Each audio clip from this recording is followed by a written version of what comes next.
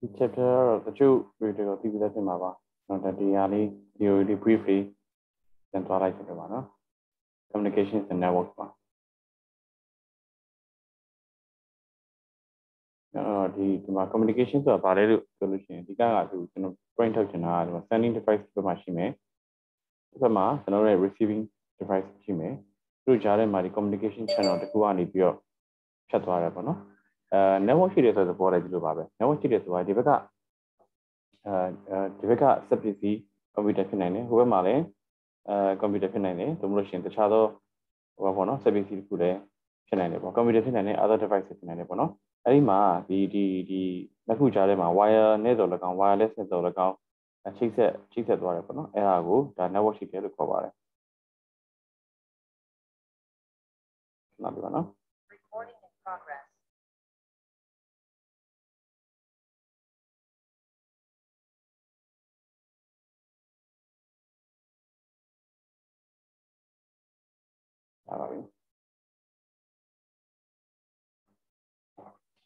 Okay, now the communications where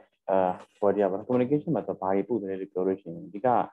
the data instructions say information is over pitted, no? Data instruction are the body are to do no? So my process quality as well. Dilemma di bagani bio. Very with no so data pure the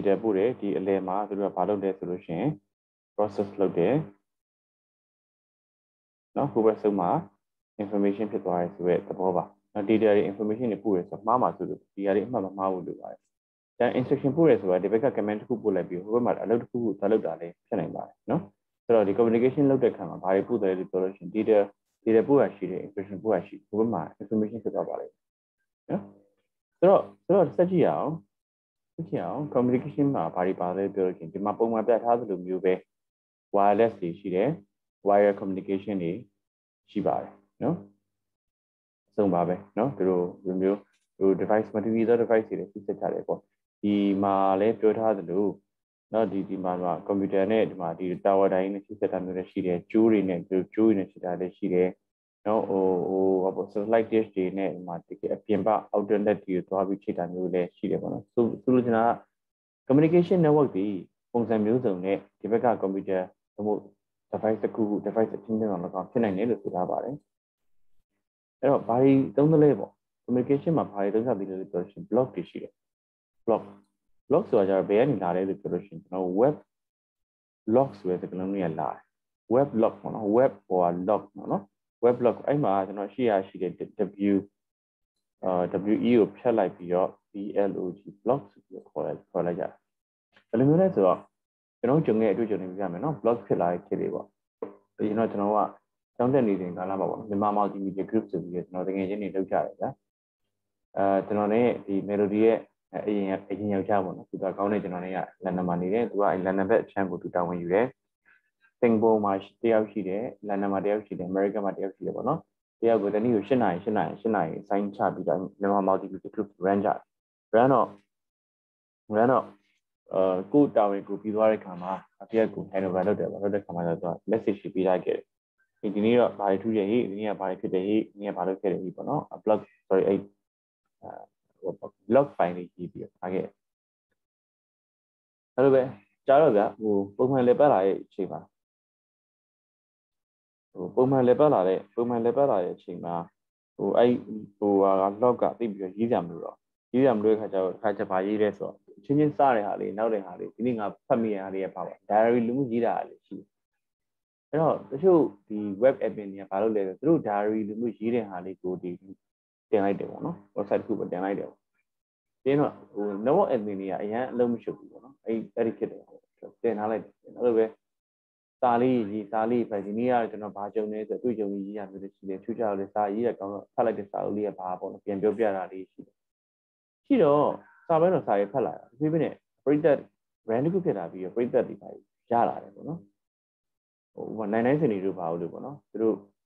Aima, Tenabido, a blog spot to our Kisani. A block over kids are a little later, and I need about Kilai, now who was Kumai, so I hear a girl, the red like no? Kumai appeal to a child, she ဆို NGO ဝင်နေပြ NGO မှာကျုံတဲ့အကြောင်းအရာတွေသူကူတွေးတွေကြည့်တယ်တော်တော်ကောင်းတယ်ဟိုဒါနဲ့စမီကြတော့စာရေးပြန်ပါပေါ့နော်စာရေးဘာသာတရုတ်ကဘာသာပြန်ရေးတဲ့သဘောပေါ့နော်ဆိုတော့အဲ့လိုမျိုးလေးရှိတယ်ဆိုတော့ဘယ်လိုရေးလဲလို့ပြောလေခုနပြော web log ထဲမှာစာရေးရေးထားတဲ့ဟာကိုတင်လိုက်တယ်ပေါ့နော်အကယ်၍အပြင်ကနေပြီးတော့တယောက်က comment ပေးခြင်းနဲ့ပြန်ပြီးရေးခြင်းနဲ့ဟာဆိုလို့ရှိရင် email ပို့ပါဆိုပြီးတော့လုပ်ထားတယ်နောက်ပိုင်း email နဲ့မဟုတ်ဘဲနဲ့သူက text box တွေတခုထားပြီးတော့ text box ထဲမှာထည့် send ဆိုပြီးပို့ခိုင်းတယ် text box ထဲမှာထည့် send ဆိုပြီးပို့လိုက်လို့ရှိရင်ပို့လိုက်တဲ့စာကခုန blog web blog ထဲကိုရောက်လာ user name လေးနဲ့စာလေးနဲ့ရောက်လာအဲ့ဒါနောက်တစ်နည်းသူကဒီစာတွေကိုစီစစ်ပြီးတော့ဘယ်ဟာတွေကိုပေါ်မယ်ဘယ်ဟာတွေကိုပေါ်ဘူးပေါ့ဖြုတ်တင်တာဖြုတ်ထည့်တင်တာထည့်ပြီးတော့အဲ့ဒါအလုံး refresh ပေါ့ publish လုပ်ပြီးလိုက်နော်နောက်ပိုင်းကျတော့အဲ့ဒီဟာဖတ်ပြစာတွေကများတော့စာတစ်ခုချင်းစီလိုက်ကိုလည်းမဖတ်နိုင်တော့ဘယ်နဲ့သူဟို server refresh လုပ်တယ်ဆိုရဲ logic လေးကိုရေးပေးလိုက်တယ်ဒီထဲကိုဒီ file လေးကိုစာတွေထည့်လိုက်လို့ရှိရင်စာတွေထည့်လိုက်လို့ရှိရင်ဒီစာတွေကိုဘယ်လိုခေါ်မလဲဟိုဘယ်နှစ်ရက်ဘယ်လောက်ကြာလို့ရှိရင် auto refresh ဖြစ်ပြီပေါ့နော်ချို့ကြတော့နိုင်ဝက်ကြာရင်စပိုင်း2နာရီလောက်ကြာရင် refresh ဖြစ်တယ်နောက်ပိုင်းကျတော့နိုင်ဝက်ကြာလို့ရှိရင် refresh ဖြစ်လာတယ်နောက်ပိုင်းကျတော့တဖြည်းဖြည်းနဲ့ဟိုပါပေါ့နော်ဟိုစက္ကန့်ပိုင်းလောက်နဲ့6စက္ကန့်လောက်နဲ့ refresh ဖြစ်တဲ့အားလေးဖြစ်လာတယ်အဲ့မှာ block technology ပေါ်လာတယ်နော်ဟာရောအတန်ကြားနေရလားမသိဘူးကြားပါဘူးနော်ဒီ discuss နေမှာဆိုတော့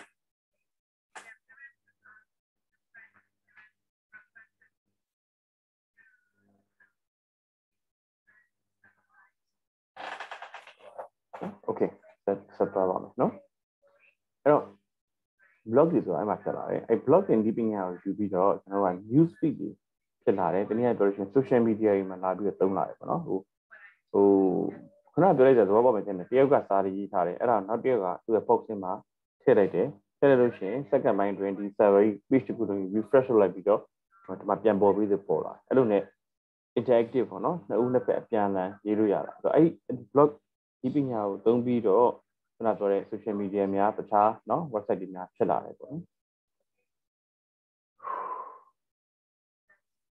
chat room တွေရှိမယ်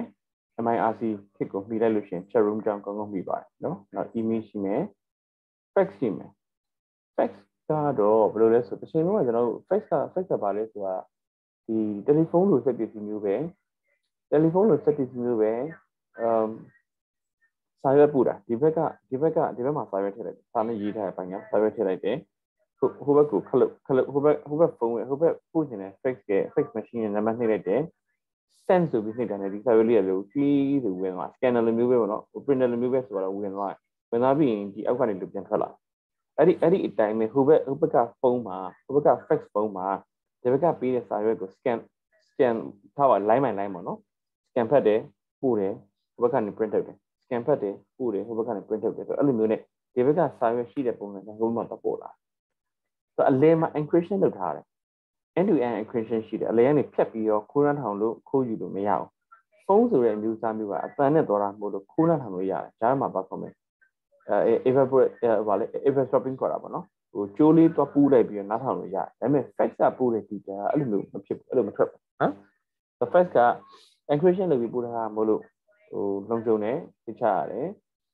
စာရွက်တွေပို့ချင်ပို့လို့ရတယ် email နဲ့မတူတာဗါလဲလို့ပြော email ရဲ့ digital ပို့တာနော်စာရွက်တွေကိုလက်မှတ်ထိုးပြီးတော့ပို့ဖို့ဆိုတဲ့ကိစ္စမှာနော် fax ကပဲပို့တယ်တိကျ fax ကပဲဘာလို့ပို့လဲဆိုတော့ဒီ fax ဒီမှာအထိုင်ထားရတာပို့လို့ယုံကြည်တယ်လို့ယုံကြည်ရတဲ့ source ကလာတယ်လို့သတ်မှတ်လို့ရတယ်အဲ့လိုနဲ့အရေးကြီး document များလက်မှတ်ထိုးထားတဲ့ document များဆိုရင် fax နဲ့ပို့ရတယ် fax နဲ့ပို့မှတရားဝင်တယ် email နဲ့ပို့တရားမဝင်ဘူးရှိတယ်နော်မြန်မာပြည်မှာလက်ရှိမှာဥပဒေတွေကအဲ့လိုရှိပြီးရနောက် FTP file transfer protocol ကျွန်တော် download file တွေ download လုပ်မယ်မလား FTP လိုတာပေါ့နော်အဲ့လိုပဲ instant messenger တွေရှိမယ်ဒီနေ့သုံးနေတဲ့အရင်တော့ Gtalk ပေါ့ဒီနေ့သုံးနေတဲ့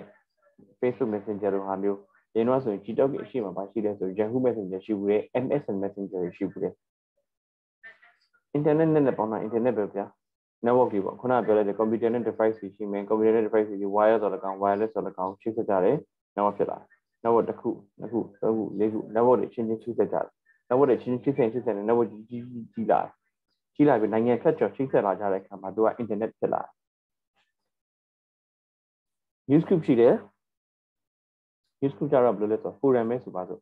ကျွန်တော်ကအကြောင်းအရာတစ်ခုကိုစိတ်ဝင်စားတယ်ဒီအဲ့ဒီအကြောင်းအရာနဲ့ပတ်သက်လို့ကျွန်တော်ချက်လက်တွေလူချင်းနေစိတ်ဝင်စားပါတယ်ဗျာလို့ပြောလို့ရှိရင်အဲ့ဒီ group ထဲမှာပုံမှန်ဟိုစာလေးတင်လာလို့ရှိရင်ကိုယ့်စီကိုအသိပေးတယ်ကိုကလည်းအဲ့ဒီမှာဝင်ရေးလို့ရတယ်မေးလို့ရတယ်ကိုမေးတဲ့ဟာလည်းပြန်ဖြေတယ်ပေါ့နော်ခုနက blog နဲ့ပုံစံတူတယ်ဒါပေမဲ့သူက news ဒီတင်တာရေးတော့မဟုတ်ဘူးပေါ့နော်ဟို news group ကကြတော့ပြောရရင်တော့ဒီအဖွဲ့အစည်းတစ်ခုတယောက်ကနေပြီးတော့ထိန်းချုပ်ပြီးတော့ဟို email ထဲကိုစာလေးပို့ပေးနေရမျိုးနော်ကိုဟို discussion လုပ်တဲ့ကိုစိတ်ဝင်စားတဲ့ဟာကိုပဲဟို email ထဲမှာယူထားပြီးတော့ဟိုအဲ့ဒီ news group တွေကိုပြင်သွားပြီး forum နဲ့သွားပြီးစာရေးနေရမျိုးပေါ့နော်ထားပါတော့ news group ဆိုတဲ့ forum လုပ်ရေးတာတွေနဲ့ပို့ဟိုနားလည်လို့ရတယ်နော် forum နေနော် RSS ဆိုတာဘာမှဖြစ်လာလဲဆိုကျွန်တော် blog တွေဖြစ်လာတယ် blog တွေဖြစ်လာတဲ့အခါမှာ blog မှာဘယ်လိုရှိလဲဆိုပုံမှန်လို့ကျွန်တော်ဒီဘယ်ဘက် channel ညာဘက် channel လေးမှာနော်ဒီမှာကြော်ညာတွေထည့်ရရှိတယ်ကြော်ညာသမှုအကွက်လေးထားလေးရှိတယ် RSS feed တွေထည့်ထားလေးရှိတယ်အလဲမှာပဲကျွန်တော်စာတွေရေးကြတာပေါ့နော်အဲ့တော့ဆိုတော့ကျွန်တော်ကဒီ C-Wine နဲ့ပတ်သက်တဲ့ website ရေးတယ်ဆိုလို့ရှိရင်ဒီမှာဒါကျွန်တော်ဗာနဲ့ပတ်သက်တဲ့ dollar နဲ့ပတ်သက်တဲ့ဈေးတွေထားတယ်ဒီမှာဆိုတော့ရေနံနဲ့ပတ်သက်တဲ့ဈေးတွေပြခြင်းတယ်ဒီမှာရွှေနဲ့ပတ်သက်တဲ့ဈေးတွေကိုဒီမှာပြခြင်းတယ်နော်ဆိုပါစို့ဆိုရင်ရွှေနဲ့ပတ်သက်တဲ့ sorry ဒေါ်လာနဲ့ပတ်သက်တဲ့ website တစ်ခုရှိတယ်အဲ့ဒေါ်လာနဲ့ပတ်သက်တဲ့ website တစ်ခုကနေပြီးတော့အသစ်တင်လိုက်တိုင်းအဲ့အသစ်ကဒီမှာလာပြပါဆိုကျွန်တော်ပြောလို့ရတယ်ရေနံနဲ့ပတ်သက်တဲ့ရေနံဈေးစီဈေးဆိုတဲ့ဟာကိုလည်းအဲ့ဒီဘက်တခြား blog တစ်ခုကနေပြီးတော့အသစ်တင်တိုင်းအဲ့အသစ်ကိုဒီမှာလာပြပေးပါဆိုပြောလို့ရတယ် same thing ဆိုတော့ဒီဘက်ကိုယ့် website တစ်ခုရဲ့ပြောင်းလဲခြင်းကကိုယ့် website ကိုယ့် wall ပေါ်မှာပြောင်းလဲမှုလာဖြစ်စေကိုယ့် wall မှာအသစ်တင်ထားခြင်းကလည်းကိုယ့်ရဲ့ RSS ကိုယူထားရဆိုရင်ကိုယ့်ဘက်မှာလည်းလိုက်ပြီးတော့ပြောင်းလဲမှုဖြစ်စေတယ်နော်အဲ့လိုဟာမျိုးကို RSS ကိုခေါ်တယ်အနည်းငယ်ပြောလို့ရှိရင် Facebook ကိုစဉ်းစားကြည့်လိုက်နော် Facebook ကိုစဉ်းစားကြည့်လိုက်ကိုရေးတဲ့စာတွေကလည်းသူများ wall ပေါ်မှာတွားပြီးတော့အသစ်သွားတယ်သူများရေးတဲ့ဟာတွေကလည်းကိုယ့်က friend ဆိုလို့ရှိရင် friend ဆိုတာ RSS ကိုယူမယ်လို့ပြောထားတာပေါ့နော်ဆိုကိုယ့်စီမှာလာပြီးတော့လည်းအသစ်ဖြစ်ပြီနော်ဟို comment တွေရေးတာတို့ post အသစ်တင်တာတို့နော်အကုန်လုံးအဲ့လိုဖြစ်စီတာကိုတွေ့ရတယ်နော်ပြီးရင်ဒီမှာ video conferencing နော် video conferencing လုပ်တာရှိတယ် VoIP ပြောတာရှိတယ် voice over internet protocol သွားတာရှိတယ်ဟို online ပေါ်ကနေပြီးတော့ဒီလို voice နဲ့နော် IP address နဲ့သွားတာတွေရှိတယ်နော် Skype လို့နော်ကြားဘူးပါလိမ့်မယ်ဗျာ Pingo လို့ပါတော့နော်ဒီလိုမျိုးကျွန်တော်ဘွားမှာစခဲ့တာလေးနော် VIP တွေသွားတာရှိတယ်နော်နောက် web ရှိမယ် web page တွေပြောတာဒီမှာတော့ web ထားပါတော့အရင်တော့ပို့ခဲ့ဟာဆို web 1.0 ပေါ့အားလည်းနော် web 1.0 ပေါ့ဒါ web 1.2 web 2.0 ဆိုတာဘာလဲဆိုအခုပြောတဲ့ blog တွေနော် blog တွေအခုပြောတဲ့ RSS တွေနော်ဟုတ်လားအဲ့ဒါတွေ web folder ရှိတယ်ဒါများစွာဖြင့်ဒီ web folder တွေဘယ်အတွက်လဲဆိုဒီ FTP အတွက်သုံးတာများတယ် wiki တွေရှိတယ် wiki တွေက web 2.0 ပဲ web 2.0 ပေါ်မှာခြေခံတာပဲเนาะ interactive ဝင်ရေးလို့ရတယ်ပေါ့เนาะရပြီเนาะ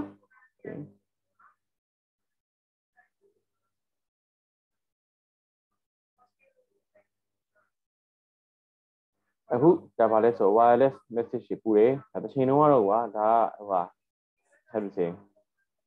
ဟို message ပို့တာရှိတယ် message ပို့တဲ့အခါမှာဖုန်းတူဖုန်းပို့လို့ရတယ်ရှိတယ်เนาะ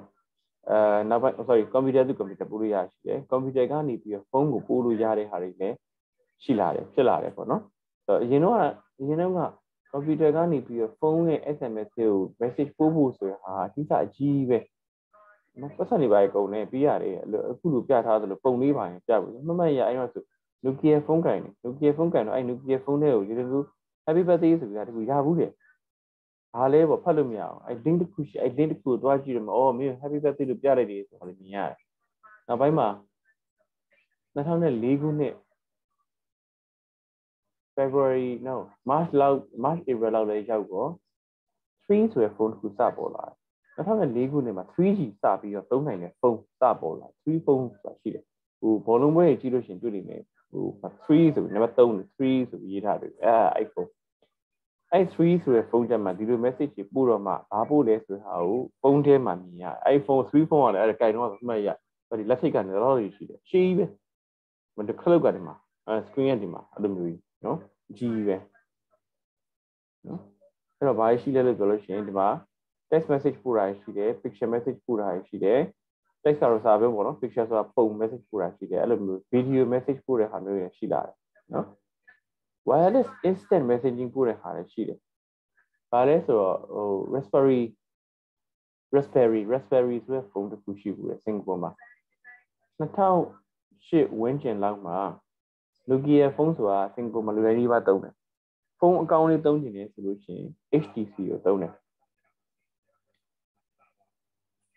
အဲ့ဒါထက်ဆိုလို့ရှိရင်ပိုကောင်းတဲ့ဖုန်းဆိုတာက raspberry ဆိုတဲ့ဖုန်းမျိုးရှိတယ်နော်ဒါဘာလို့ရှိတယ်အောက်မှာ QWERTY လို့ခေါ်တယ် A to Z keyboard တွေအကုန်ပါတယ်နော်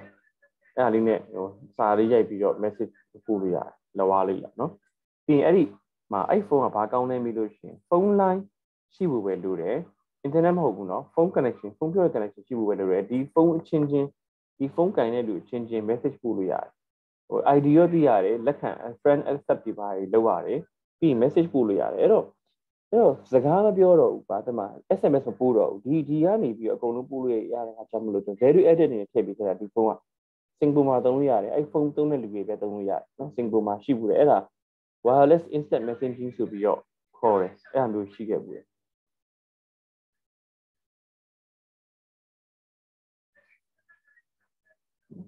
အချိန်တော့ဒါ wireless internet access point ဆိုတာမျိုးကြီးဆိုပြောမယ်ခက်ခဲကိစ္စခုရှိခဲ့ရတယ်ပေါ့နော်ဖြစ်ခဲ့တယ်ပေါ့ဟိုပါလေဒီအားလုံးသိတဲ့အတိုင်းပဲ access point ကပြီးပြီးသား access point ဆိုရှိမယ်ဒီမှာတိုင်ထောင်လာမယ်ဒီတိုင်ကနေပြီးတော့ဟောဒီလိုဟွာပြီးတိုင်ဖြစ်မှာခုနောက်ပိုင်း access point ခေါ်တဲ့ဘူးလေးရှိရလေ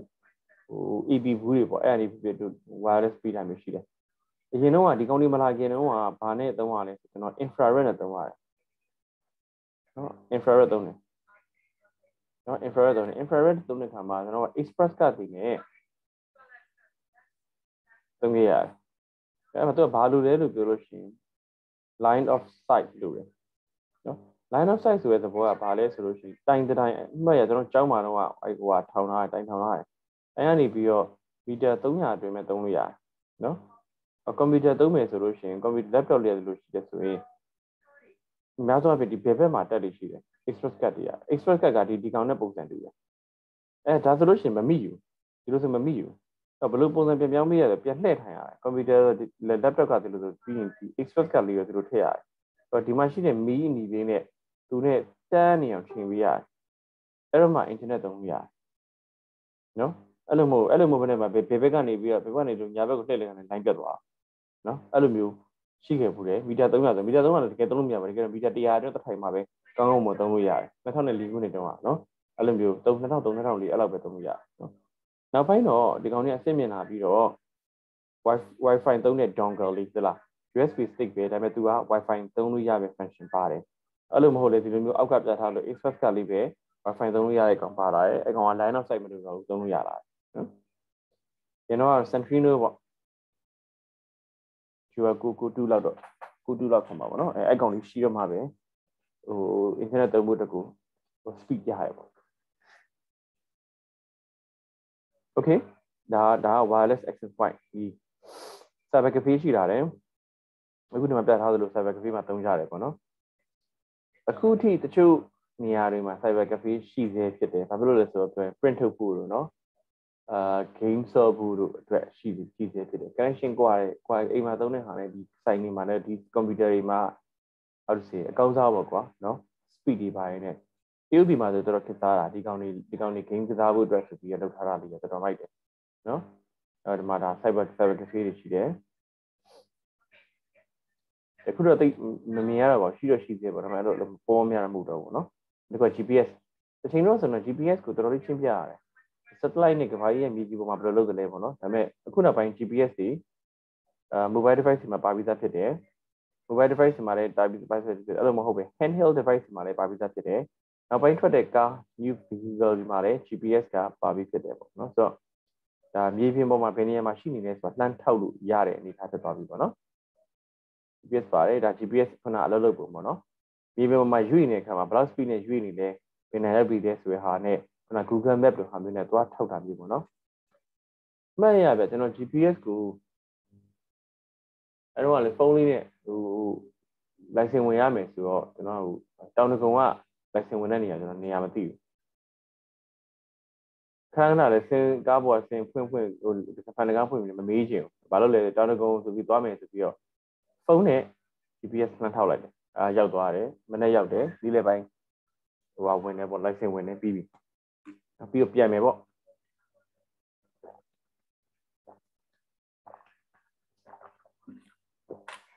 မပြန်ခင်မှာကျွန်တော်မြို့ရဲဘက်ဝင်ပြီးမြို့ရဲဘက်ကပတ်ပြီးပြန်မယ်ပေါ့ပြီးတော့မြို့ရဲကျူပစံတော့ကိုနှမ်းထောက်လိုက်တယ်ဟုတ်တော့လမ်းရှင်းတယ်ဗျဒါပေမဲ့ GPS မှာဘယ်လိုပြထားလဲဆိုတော့ GPS မှာဟိုဖုန်းပေါ့ဖုန်း GPS ပေါ့နော် 3G ပေါ့ဘာပြထားလဲဆိုတော့အဲ့ညမှာအဝါရောင်ကြီးပြထားတယ်ဟိုအပြာပြီးတော့အဝါဆွဲမိလေမော်ပေါ့လေမော်ဆွဲမိစားနှီးတော့နှီးတယ်ပေါ့ဟောကားမပိတ်တာသူကမောင်းနေမြင်နေတာလမ်းအရှင်းကြီးပဲတက်တက်ဖြောင်းနေရတယ်လမ်းမပိတ်တဲ့ကိစ္စတခုငါ့ကိုဘာလို့နှီးတယ်လို့ပြောလဲပေါ့ဒီ GPS ကတော့သွားပြီအမှားကြီးပေါ့အဲ့ဒါတော့မတကယ်ဗျကားလမ်းစိုးနေတာတတိယနဲ့စိုးနေတာချိန်ကြီးလျှော့ပြီးသွားတယ်ဒါကိုပြောတာကိုသိလားဆိုတော့ okay ပြီးကျွန်တော်ဆက်သွားတယ်အဲ့ဒီမှာဆက်စမ်းရတယ်ဒီကောင်ဘယ်လိုလုပ်ဘယ်လို technology သုံးထားသလဲပေါ့နော်ကျွန်တော်သိကျင်သွားတယ်သိကျင်သွားတော့ကျွန်တော်ဘာဖြစ်လဲပေါ့သိကျင်သွားတော့ဘာလို့စဉ်းစားမိလဲပေါ့နော်ဆိုတော့ဟိုပါပေါ့ဖုန်းတိုင်နေရွေးတယ်ကျွန်တော်တို့ဘာလို့သိရလဲဆိုတော့ဟိုပါပေါ့နော်iPhone နဲ့တက်ပုံရလို့ရှိရင် geotech ပါပြီးသားဖြစ်တယ် geotech ပါပြီးသားဖြစ်တယ် geotech ပါပြီးသားဆိုဒီကောင်ကြတော့ရှင်ဘယ်နေရာဆို location ပါအဲ့တော့ phone connection ရှိရတယ်ဖုန်းတိုင်မှာရှိတဲ့ information ကို log နေတဲ့သုံးထားလိုက်အဲ့ဒီ log file နေတဲ့သုံးထားတဲ့ဟာ internet ရလို့ရှိရင်ဆွဲကြည့်တာဒါမှမဟုတ်ရှင်လေအဲ့ဖုန်းတိုင်မှာ Google ကိုချိန်လို့ရတဲ့ internet software ကိုရှိလိမ့်မယ်ကျွန်တော်စလိုက်တယ်ဖုန်းဖွင့်ကြမလို့ဖုန်းတိုင်ဒီတိုင်ကိုရိုးစကားပြောတဲ့ connection ပြီးနေရတဲ့တင်ပဲဒီဖုန်းတွေဘယ်လိုရွေးနေလဲဒီနေ့မှာဖုန်းတွေများနေသလားရွေးနေသလားဆိုတာ identify လုပ်ပြီးတော့ဒါကားလမ်းရှင်းတယ်ကားလမ်းရှုပ်တယ်လို့ဆိုတာပြောနေတာလို့ကျွန်တော်နားလည်လိုက်တယ်နော်အဲ့ဒါ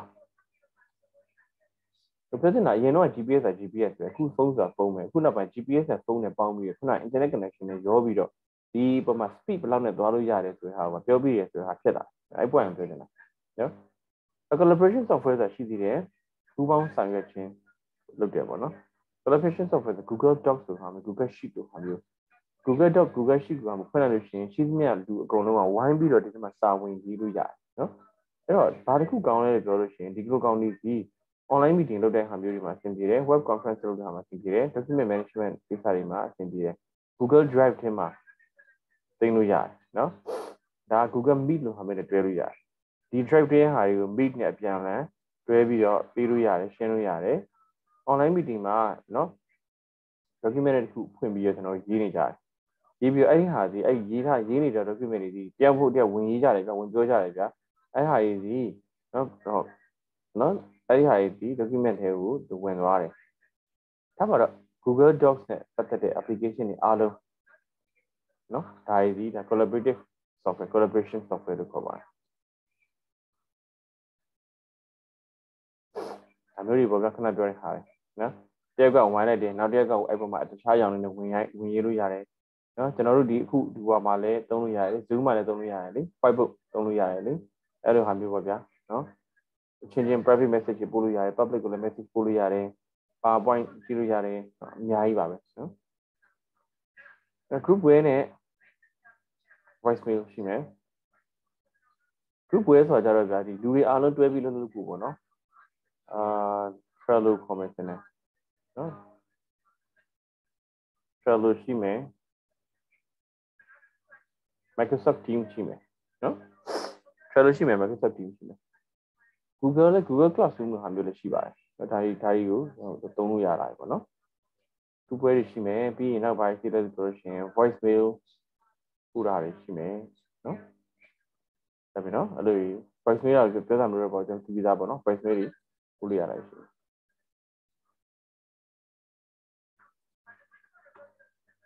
Web service is there. Web service is there. Web service are the just software no software application တွေဟို internet ပေါ်ကနေပြီးတော့ away လို့ပေါ့ဟိုလမ်းသုံးလို့ရတဲ့ဟာမျိုးတွေပေါ့ဥပမာဆိုတော့ကျွန်တော်ကဒီ software တစ်ခုရှိတယ်ပေါ့ဒီ software တစ်ခုရှိတယ်ပေါ့ဒီအစိတ်ပိုင်းလေးတစ်ပိုင်းကတခြားနေရာနေပေါ့ plan ယူပြီးသုံးထားတဲ့ဟာမျိုးတွေပေါ့အဲ့မျိုး web service ကိုခေါ်တယ်ဆိုတော့ကျွန်တော် grab လို့ဟာပဲကြည့်လိုက် grab ပဲဒီ map နဲ့ပတ်သက်တဲ့ခါကျတော့ကိုယ်ရမြည်တော့ပဲ Google လှမ်းသုံးလိုက်တဲ့ဟာမျိုးပေါ့နော်အဲ့ဟာမျိုးနော်အဲ့ဒါက mashup ဆိုတာရှိတယ် mashup ဆိုတာသိချင်လို့ရှိရင်ဘာလို့သိလို့ရတယ်ခုစုကိုကြည့်ကြည့်လိုက်ခုစုသက်ရှိ social media management မှာလုပ်တဲ့ခုစုသက်ရှိတယ်နော်ဒါမှမဟုတ်လည်းခုနကဒီလိုဟာမျိုးပဲ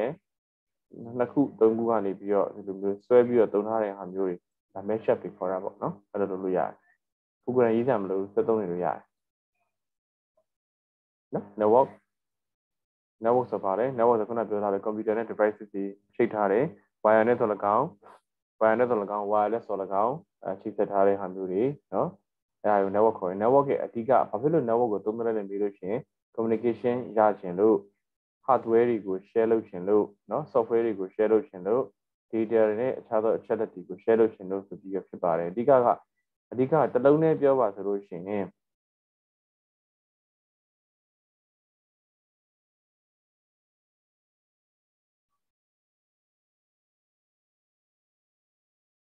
နော် sharing resources and information လို့တလုံးနဲ့ပြောလို့ရပါတယ်နော်ဒါ network ရဲ့သဘောပါ network ရဲ့အလုပ်ပါ network မှာ LAN ဆိုတာရှိပါတယ် local area network သိပြီးသားပါနော်အားလုံးဒီမီတာ900ဝန်းကျင်လောက်ပဲသွားလို့ရတဲ့ဟာပါတကယ်တော့ theory ရဆိုတော့1 km လောက်ရတယ်လို့ပြောတယ်ဆိုတော့အထဲမှာရှိတဲ့ disturbance တွေပေါ့နော်အုတ်နေရန်တွေကျိုးတွေ wireless တွေရဲ့ဘယ်လိုပြောမလဲအကန့်အသတ်တွေရှိတယ်ပေါ့နော်အဲအားကြောင့်မလို့ဒီကောင်ဒီအဝေးမရောက်ဘူးပေါ့နော်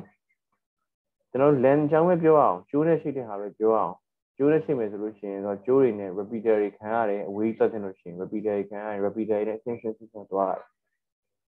ချိန်တော့ဆိုလို့ရှိရင် internet cafe ဒီမှာကိုယ်ကွန်ပျူတာကိုပါလာတယ်ဆိုလို့ရှိရင်အဲ့လိုမျိုးတက်သုံးလို့မရဘူးတို့မှရှိတဲ့ကွန်ပျူတာနဲ့ပဲသုံးရတယ်နောက်ပိုင်းကျတော့ကိုယ်ကွန်ပျူတာကိုယူလာရင်သုံးလို့ရမယ့်နေရာတွေ2နေရာ3နေရာတွေချပေးထားတယ်နော်အဲ့လိုမျိုးသုံးတာလည်းရှိလာတယ်ပေါ့နော်အဲ့ဒီနောက်ပိုင်းမှာအဆင့်ပြလာပြီးတော့ wireless နဲ့သုံးလို့ရတဲ့ဟိုပေါ့wireless LAN တွေလည်းဖြစ်လာတယ်ပေါ့နော် wireless သုံးရတော့ wireless LAN တွေလည်းဖြစ်လာတယ်ပေါ့နော်ဟုတ်ပြီအဲ့ဒါကlocal area network ပေါ့နော်ဟိုအားလုံးသိတဲ့အတိုင်းကျိုးနဲ့သုံးတာရှိတယ်ကျိုးမဲ့သုံးတာရှိတယ်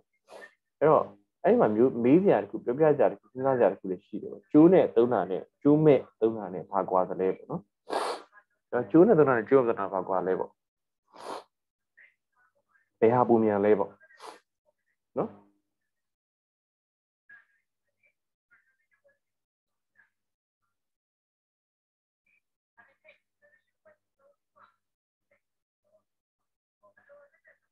wire လား wireless လားနော်အဲ့ဒီမှာဘာရှိလဲဆိုလို့ရှိရင် speed နဲ့ပတ်သက်ပြီးပြောမယ် reliability နဲ့ပတ်သက်ပြီးတော့ပြောမယ်နော်အဲ့ဒီခါမှာဘာဖြစ်လဲဆိုပြောတယ် speed နဲ့ပတ်သက်လို့ရှိရင်တကယ်တော့ wireless ကပို့ပြီးတော့မြန်တယ်နော် wireless ကပို့ပြီးတော့မြန်တယ်နော် wireless ကပို့မြန်ဘာလို့လဲဆိုတော့ကျွန်တော်ကဟိုငယ်တော့ကကျွန်တော် physics chemistry သင်ခဲ့တဲ့ခါမှာသဘောပေါက်လိမ့်မယ်ကြာအတန်ဆိုဟာမျိုးက material တစ်ခုဖြတ်သွားရမယ်ဆိုကြားတယ်လေထုရယ်ရေထုရယ်နော်လေထုရယ်ရေထုရယ်ဘာခေါ်လဲဒီရေအရာဝတ္ထုပစ္စည်းရယ်ပေါ့နော်ဖြတ်သွားတဲ့အခါမှာအရာဝတ္ထုပစ္စည်းကိုဖြတ်သွားရတာကြားတယ်ဆိုတာသတိထားမိတယ်လေကိုဖြတ်တာမြန်တယ်ရေကိုဖြတ်သွားဆိုနည်းနည်းလေးနှီးလာတယ်အရာဝတ္ထုဖြတ်သွားဆိုလို့ရှိရင်ကြားလာတာကိုသတိထားမိတယ်နော် speed နဲ့ပတ်သက်လို့ရှိရင် wireless ကပိုမြန်တယ်ဒါပေမဲ့ reliability နဲ့ပြောတဲ့အခါမှာ reliability မှာ wire ကပိုပြီးတော့ကောင်းတယ်နော်ဒီဟာလေးကို ကျွန်တော်မှတ်ထားဖို့လိုပါတယ်နော်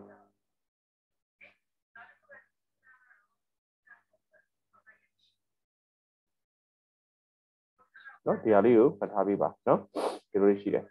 reliability ဆိုတဲ့ဘောကဘာလဲကျွန်တော် wire နဲ့တွားတယ်ပေါ့ LAN ကြိုးကိုကြည့်လိုက် LAN ကြိုးရဲ့ဘေးမှာဟိုဘာခေါ် insulation လို့ခေါ်တယ် insulation ဆိုတာဘေးမှာတစ်ခုခုအုပ်ထားခြင်းပေါ့ဟုတ်လား insulation များဆိုရင်ဘာသုံးထားလဲဆိုတော့ rubber သုံးထားတယ် rubber ပျော့လေးသုံးထားတယ်ဟုတ်လား network ကြိုးကန်ကြည့်တယ် rubber ပျော့လေးနော်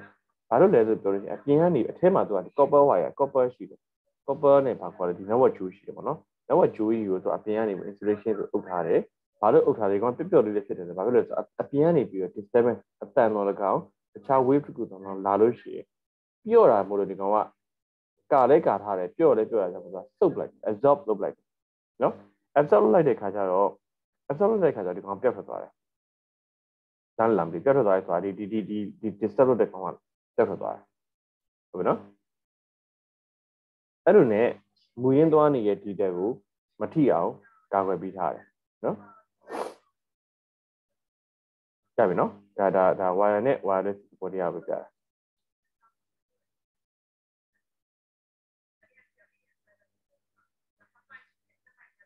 နော် network ရှိတယ်ခဏပြောရ LAN ပြောခဲ့တယ် LAN ပြောပြီးတဲ့ခါမှာနောက်တစ်ခုကဘာရှိလဲဆိုတော့ MAN ပေါ့ MAN ဆိုတာဘာလဲလို့ပြောလို့ရှိရင် metropolitan area network ပေါ့တနည်းအားဖြင့်မြို့ပေါ်မှာသုံးလို့ရတဲ့ဟာမျိုးပေါ့ရန်ကုန်လို့ပြောလို့ရှိရင်ရန်ကုန်စီးပင်နယ်နိမိတ်ထဲမှာသုံးလို့ရတဲ့သဘောတရားပေါ့နေရာလေးကွက်လေးသုံးလို့ရတဲ့သဘောပေါ့ဗျာနော်ဟိုထားပါတော့အရင်တော့ဆိုဒီခါစဉ်းစားခဲ့ဘူးလက်ဖြစ်ကြမြို့တွင်းသုံးတဲ့ network metropolitan area network မြို့နယ်6မြို့နယ်ပေါ့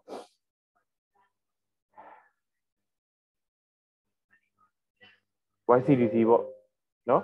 YCDC ပေါ့စီပင်မြို့တော်ခမ်းမဟိုဟာကြီးကိုမြို့တော်ခမ်းမယုံကြီးကိုဗဟိုပြုပြီးတော့သူ့ရဲ့ပတ်တယ်ပေါ့နော်ဒီဘက်ကမြို့နယ်3မြို့နယ်ဒီဘက်ကမြို့နယ်3မြို့နယ်သုံးဖို့ဆိုပြီးတော့လုပ်ခဲ့ပူတယ်အဲ့လိုမျိုးလုပ်ဖြစ်ခဲ့တယ်ဆိုလို့ရှိရင်ဒါဒီ metropolitan area network တစ်ခုဖြစ်မှာပေါ့အဲ့ဒီကကျတော့ wide ပေါ့နော် wide area network ဆိုတော့ဒီ large geographic area တခုလုံး cover ဖြစ်တဲ့ဟာမျိုးပေါ့နော်ရန်ကုန်မြန်မာပြည်နဲ့ဆိုလို့ရှိရင်ရန်ကုန်မန္တလေးနေပြီးတော့ထိတာမျိုးပေါ့နော်ဒါဒီဝင်လို့ဆိုလို့ရပြီပေါ့နော် wide area network တခုဖြစ်တယ်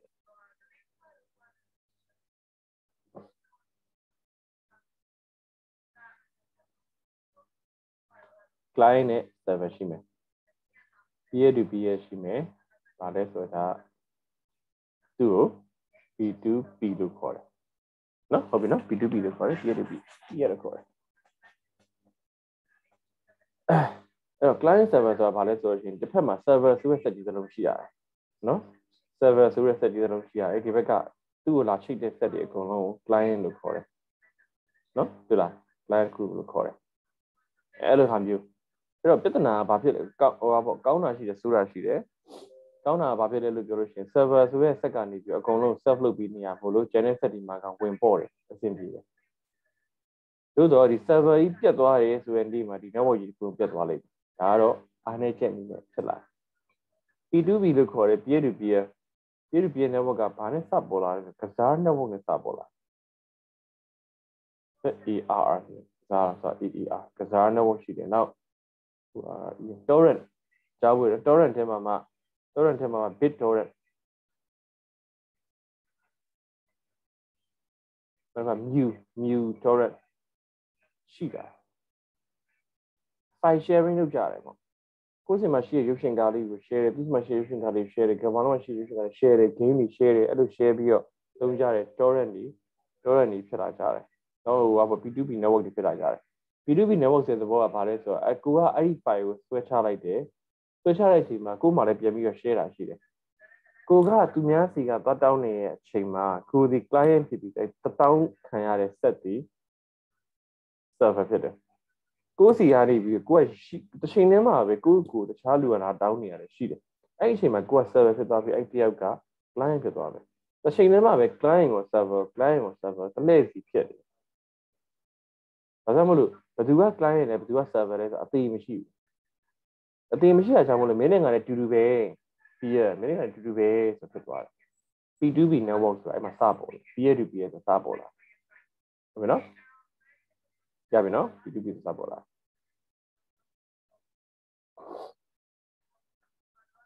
ခုနပြောထားသလိုဟုတ်လားချိန်ထဲမှာဟိုဘက်ဒီဘက်ဒီဟိုတွေချိန်ထဲမှာဖြစ်နေရဲဆိုတာလေးကိုပြောထားတယ်နော်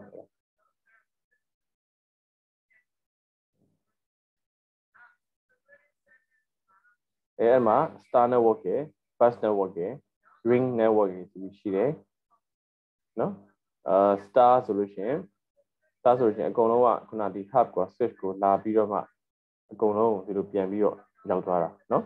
bus ဆိုလို့ရှိရင် bus ကြီးရှိတယ်အဲ့ bus ပေါ်မှာ data တင်လိုက်တယ်တင်လိုက်ပြီးတော့ bus ပေါ်မှာ data ထွက်သွားတာတနည်းအားဖြင့်ပြောလို့ရှိရင်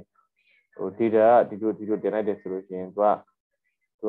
ဟိုဘက်ကိုရောဒီဘက်ကိုရောအကုန်လုံးသွားတယ်ဒီလိုလေးရောက်တယ်သူဒီလိုလေးရောက်တယ်ဒီလိုလေးရောက်တယ်ဒီလိုလေးရောက်တယ်သူပို့ချင်တဲ့ဆက်ကဒီကောင်ဆိုလို့ရှိရင်ဒီကောင်တစ်ခုပဲ okay ဆိုလက်ခံပြီးကျန်တဲ့ကောင်တွေကို void လုပ်လိုက်တယ်နော် void လုပ်လိုက်တယ်အဲ့လိုမျိုးပုံစံနဲ့သွားတယ် hub switch မှာလည်းလို့ပဲဟိုသူကနေပြီးတော့ data က data ကိုပို့ချင်တာဆိုပေမဲ့ data ကအကုန်လုံးစီကိုရောက်တယ်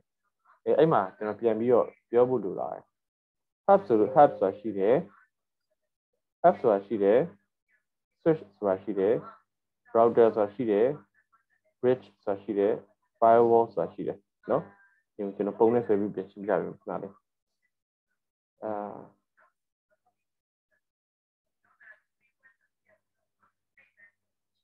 ပြန်ပြောမယ်နော်ကျွန်တော်ပြန်ပြောပြမယ်ဘာရှိတယ်ဆိုတာ hub ဆိုတာရှိတယ် switch bridge router firewall ဆိုတာရှိတယ်အဲ့ဒါတစ်ခုချင်းရှင်းပြပေးမယ် hub ဆိုတာဘာလဲလို့ပြောလို့ရှိရင် hub ဆိုလို့ရှိရင်သူကသူ့ရဲ့ packet တစ်ခုပို့လိုက်ပြီဆိုလို့ရှိရင်သူရှိသမျှ computer အကုန်လုံးစီကိုရောက်တယ်ဆိုတော့ computer ဒါရှိမယ်1 2 3ရှိရဆိုပါတော့နော်1 2 3ရှိမယ်သူမှာတို့ရဒီ data ရှိထားတယ်ဆိုပါတော့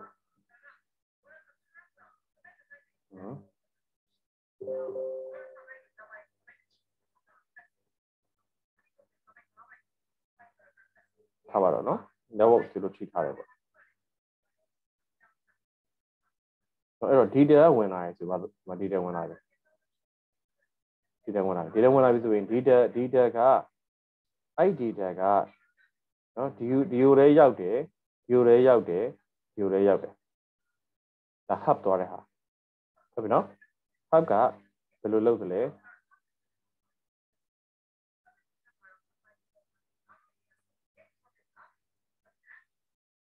နော်ဟုတ်ပြီနော် data ကွန်ပျူတာတိုင်းကိုနောက်ထပ်မှာရှိတဲ့ကွန်ပျူတာတိုင်းကို data ရောက်တယ် switch ကကြတော့ပြောင်းမယ်ဆိုတာ sorry အဲ့လိုမဟုတ်ဘူးပေါ့နော် switch ကကြတော့ဘယ်လိုဖြစ်လဲဆိုတော့ switch က data တစ်ခုပို့လိုက်ပြီဆိုလို့ရှိရင်သူရောက်စေခြင်းတဲ့ကွန်ပျူတာပါဒီကွန်ပျူတာရောက်စေခြင်းမှာအဲ့ကွန်ပျူတာတွေတက်ရောက်ဒီတဲသူတို့သွားအဲ့တိုင်းတက်သွားတယ်ခဏ hub ကကြတော့မဟုတ် hub ကဒီလိုလဲသွားတယ်ဒီလိုလဲရောက်တယ်အကုန်လုံးရောက်တယ်နော်ဒီကောင်ကြတော့အဲ့လိုမဟုတ်ဘဲနဲ့သူသွားခြင်းတဲ့ကောင်ကိုပဲကွက်တိရောက်သွားတယ်နော်အဲ့တော့ဗာလဲဒီ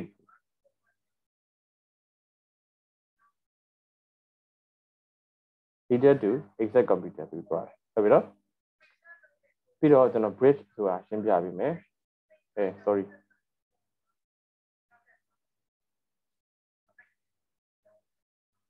bridge ဆိုတာလေးရှင်းပြပေးမယ် bridge ကကြဘယ်လိုရှိရလဲပေါ့နော်ဆိုတော့ computer တစ်လုံးရှိမယ် computer တစ်လုံးရှိမယ်အဲ့ဒီ computer တွေက network တစ်ခုနဲ့ချိတ်ထားတယ်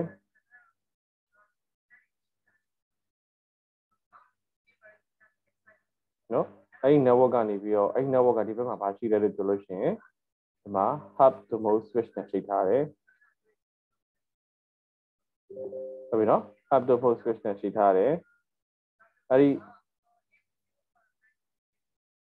ဟာတွေအားလုံးကဘယ်ထဲမှာရှိလဲဆိုတော့အခန်းတစ်ခန်းထဲမှာရှိတယ်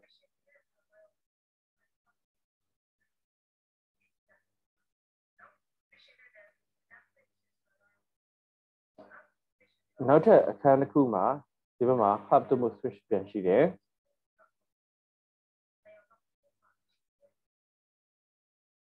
နော်သူ့နောက်မှာလည်းကွန်ပျူတာရှိတယ်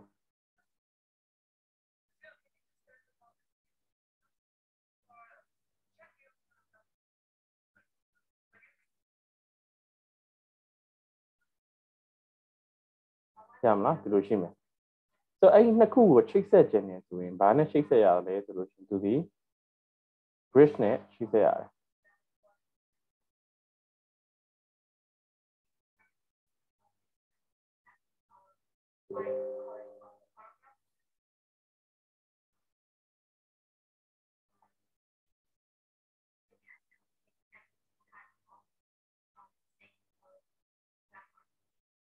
ရလားဒီမှာတွေ့လားနော်ဒီလိုလေးချိတ်ဆက်ရတယ်ဟုတ်ပြီနော် router ကကြတော့ဟုတ်ပြီအခုပြောတဲ့ဒီမှာဒီ cap တွေ switch တွေကဘာနဲ့လုပ်လို့လဲဆိုလို့ရှိရင် cap တွေ switch တွေဒီသူက MAC address နဲ့လုပ်တယ်ဆိုတော့ router ကြတော့ဘယ်လိုဖြစ်လာလဲဆိုတော့ဒီအခုပြောတဲ့ဒီက internet ချိတ်ဆက်မှုမပါသေးဘူးမပါသေးဘဲနဲ့ router ဖြစ်လာလို့ရှိရင်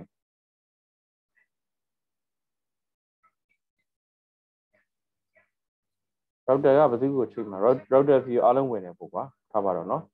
switch တွေကဒီလိုဒဲဝင်လာလည်းရှိတယ် bridge ကနေပြီးကြော်ပြီးတော့ဝင်လာလည်းရှိနိုင်မယ်ဒီဘက်မှာဘာရှိလဲမေးလို့ရှိရင် internet ရှိမယ် internet ကို router ကတန်းပြီးတော့ချိန်တယ် router ဒီဘာနဲ့အလုပ်လုပ်တယ်လို့ပြောလို့ရှိရင် router ဒီမှတ်ထားပါ IP address နဲ့အလုပ်လုပ်တယ်ဟုတ်ပြီနော်အဲ့တော့ router နဲ့ internet နဲ့ကြားထဲမှာဘာရှိလဲလို့ပြောလို့ရှိရင် firewall ရှိတယ်နော် firewall ရှိတယ်ဟုတ်ပြီနော်အဲ့တော့ router ကဘာနဲ့တူလဲ router ရဲ့ IP address တွေပါလာတဲ့ခါကျ router ကဘာနဲ့တူလဲဆိုတော့ router ကဘယ်မှာခွဲဆိုတဲ့သဘောပေါ့နော်မင်းဘယ်မှာနေသလဲဆိုတဲ့ဟာမျိုးက IP address သဘောဖြစ်တယ်ခွဲဆိုတာဖြစ်တယ်အဲ့တော့ဘယ်မှာအထဲမှာဘယ်သူပဲပါဆိုတဲ့ဟာကဒီမှာဒီလိုလေးရှိတယ်ဘယ် computer ဆိုတာရှိတယ်အဲ့လိုဘယ် computer ဆိုတာအတိအကျညွှန်းဖို့အတွက်ခါကျတော့ဒါဟို Mac နဲ့သွားတယ်ပေါ့နော်အဲ့တော့ဒီနေရာဒါမျိုးဒါ IP address ဆိုလို့ရတယ် where ဆို IP address နော်ဘယ်သူပဲအတိအကျဆိုတဲ့ဟာလေးတွေကဒီမှာဒါလေးတွေကမဖြစ်လာမလဲဆိုတော့ဒါ MAC address ဖြစ်တယ်ဟုတ်ပြီနော်ကဲနောက်ဆုံးနဲ့ပတ်သက်တဲ့ဆရာကြီးအသေးစိတ် section ပါလိမ့်မယ်ဒါကတော့ကျွန်တော် briefly နော်ဟိုသဘောတရားလေးပြောသွားပြတာပါနော် okay device နဲ့အပြင်မှာပြဖို့ဆိုဆရာနီကိုရဲ့ဥဆောင်ပြီးတော့ပြပေးပါလိမ့်မယ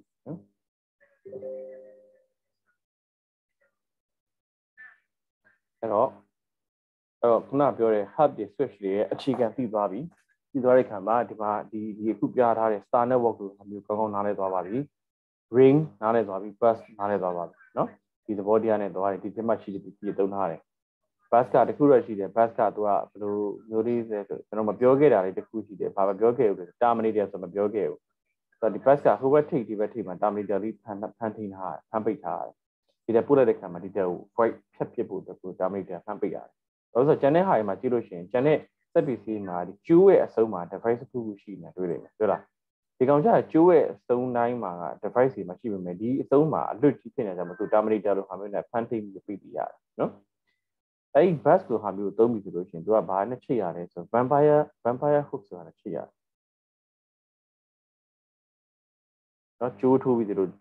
နှစ်ခွတွေပါအဲ့လို vampire hook လေးနဲ့ဒီကျိုးတဲ့လို့ထိုးဆိုင်လိုက်ရတယ်နော်အဲ့လိုဟာမျိုးနဲ့ချိတ်ရတယ်နော် ring network ကြတော့လေဒီမှာသိတဲ့အတိုင်း message ကူပို့ချင်တယ်ဆိုလို့ရှိရင်ဒီဘက် computer နဲ့ဒီဘက် computer နဲ့ဒီဘက် computer နဲ့ဒီဘက်စသဖြင့်ပတ်လေးပြီးပို့ရတယ်ပုံမှန်ရှိတယ်နော် message ကအဲ့လိုမျိုးသွားတာ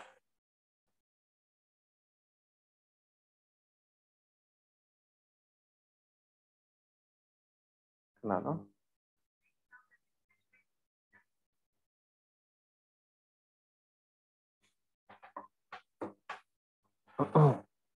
ဒီနော် ring star network မှာဆိုရင်ဘာဖြစ်လဲဆိုတော့ဒီအလယ်မှာပြတ်ထားတဲ့ hub switch ကြီးကြပြီဆိုတော့ network တစ်ခုလုံးပြတ်တယ်ဒီ bus မှာလည်း bus line ပြတ်ပြီဆိုရင် network တစ်ခုလုံးကျတယ်ဒါပေမဲ့ computer တစ်လုံးပြတ်ရုံလောက်နေတော့ bus ကပြတ်မသွားဘူး ring မှာလည်းအဲ့လိုပဲဆိုတော့ပြတ်သွားတဲ့ computer မှာ ABCD ရှိရဆိုတော့ A ရယ် B ရယ် C ရယ် D ရယ်ရှိရဆိုတော့ပြတ်သွားတာ D က A နဲ့ B နဲ့အဆင်ပြေတယ် A နဲ့ B နဲ့အဆင်ပြေတယ် B နဲ့ C နဲ့အဆင်ပြေတယ်ဒါမှမဟုတ် ABC ကတော့အလုပ်လုပ်နေရုံပဲဒါပေမဲ့ C ကနေပြီးတော့ A ကို message ပို့ဖို့ဆိုရင် D ကိုကြော်ပြီးပို့ရမှာဖြစ်တာကြောင့်မလို့ D ပြတ်နေလို့ရှိရင်အလုပ်လုပ်မှာမဟုတ်ဘူးဆိုတော့ CME function တဝက်တစ်ပြည့်ပဲ function ဖြစ်နေတယ်နော်ကွန်ပျူတာတစ်လုံးပြတ်တာနဲ့ ring network မှာဆိုလို့ရှိရင် CME function ဖြစ်မယ် star network မှာကွန်ပျူတာတစ်လုံးပြတ်တာနဲ့ဘာမှမဖြစ်ဘူး hub စီ switch ပြတ်ရင်တော့ network တစ်ခုကျမယ် bus မှာလည်းအဲ့တိုင်းပဲကွန်ပျူတာတစ်လုံးပြတ်တာနဲ့တော့ bus ကပြတ်မသွားဘူးသူက bus line ပြတ်ရင်တော့network ကျသွားတယ်အဲ့တော့သုံးကျင်တဲ့ network အမျိုးအစားပေါ်မူတည်ပြီးတော့ကိုရီးယားဘာလို့မှလဲပေါ်မူတည်ပြီးတော့နော်ဟိုဘယ်လို network မျိုးသုံးမလဲဆိုတာကိုတော့မှန်မှန်ကန်ကန် reach ဖို့တော့လိုပါတယ်နော်ဒီစကြည့်အောင်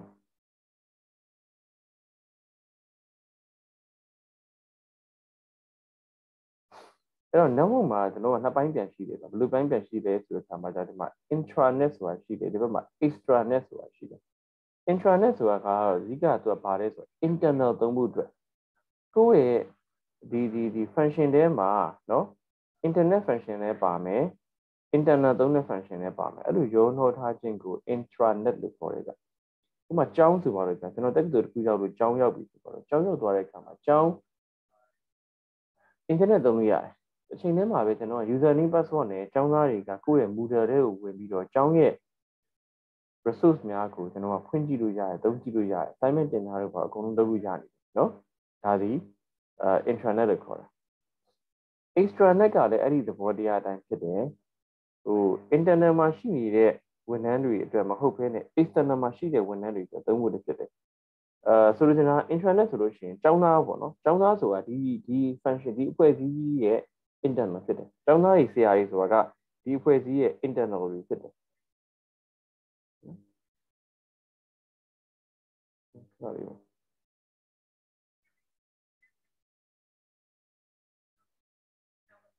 ဆိုပြီနော်ဟို external ခုနကကြတော့ဒီမှာပြထားတဲ့ supplier တို့ customer တို့ကြတော့ဒီထဲကလူတွေမဟုတ်ဘူးဒီဖွဲ့စည်းထဲကလူတွေမဟုတ်ဘူးဖွဲ့စည်းရဲ့ပြင်ပကလူတွေဖြစ်တယ်ဖွဲ့စည်းရဲ့ပြင်ပကလူတွေဖြစ်တာကြောင့်မို့လို့သူတို့ကြတော့သုံးခွင့်ပေးထားတဲ့ဟာမျိုးကြောင့်ဘယ်လိုလဲ extranet လို့ခေါ်တယ်ဖတ်ရမှာနော် intranet ရဲ့ concept နဲ့ extranet ရဲ့ concept ကတူတယ်ဘာကွာလဲမေးလို့ရှိရင်ကိုယ့်ရဲ့ဒီလုပ်ငန်းတွင်းမှာရှိတဲ့လုပ်ငန်းရဲ့ဒီ internal ပုံကူများသုံးဖို့အတွက်ဆိုရင် intranet လို့ခေါ်ပြီးတော့လုပ်ငန်းပြင်ပမှာရှိတဲ့လူတွေသုံးဖို့အတွက်ဆိုရင် extranet လို့ခေါ်တယ်ဥပမာ CityMart ဆိုပါတော့ CityMart ရဲ့ဝန်ထမ်းတွေသုံးဖို့အတွက်ဆိုလို့ရှိရင် CityMart ဝန်ထမ်းတွေသုံးတဲ့ intranet လို့ခေါ်ပြီးတော့ CityMart တို့ကိုပစ္စည်းတွေကျွန်တော် customer တွေ CityMart မှာပစ္စည်းစာသွင်းမဲ့လူတွေသုံးတဲ့နေရာကျွန်တော် customer ဆိုတော့ရှိရပါ City Robot ရှိတာပေါ့ City Robot ဆိုတာ extranet ပေါ့ဆိုတော့ကျွန်တော်ကပစ္စည်းသွင်းတဲ့ supplier ပေါ့ငါဘယ်နေ့ဘယ်ရက်မှာပစ္စည်းသွင်းမယ်ဟေ့လာပို့မယ်ဟေ့မင်းတို့ ready ဖြစ်ပြီလားဒါမှမဟုတ်ရင် CityMart ကနေပြီးပစ္စည်းပဲခုလာပို့ပေးပါဆိုကျွန်တော်တို့ order မှာတယ်ကျွန်တော်တို့ supplier တွေနဲ့ CityMart နဲ့လုပ်ဖို့အတွက် app တစ်ခုရှိတယ်ဆိုလို့ရှိရင်အဲ့ဒီ app ကိုကျွန်တော် extranet ထဲမှာရှိတဲ့ app တစ်ခုလို့ဆိုလို့ရတယ်ရပြီနော် okay အဲ့ဒါကိုပြောချင်တာပါနော်ဆိုတော့အဲ့ဒါ extranet နဲ့ intranet ရဲ့သဘောပါ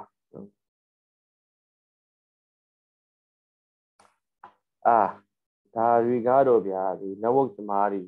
network ဆရာတွေပြန်ရှင်းပြရင်လည်းပိုကောင်းမယ်ပေါ့နော်ဒါကျွန်တော်ကအချမ်းမြင်လေးပဲပြောတော့ပါပေါ့နော် internet ရှိမယ် then ပေါ့ဒီ token ring နဲ့ token rings နဲ့သွားတာရှိ token ring ဆိုတာဟို data ပို့တဲ့အခါမှာအလှည့်ချပို့တဲ့စနစ်ပေါ့လွတ်သွားမှ ice block ကိုသုံးလို့ရှိတယ်လွတ်သွားမှ data ပို့ခွင့်ရှိတယ်ဒါအဝိုင်းပတ်တယ်လို့ပဲ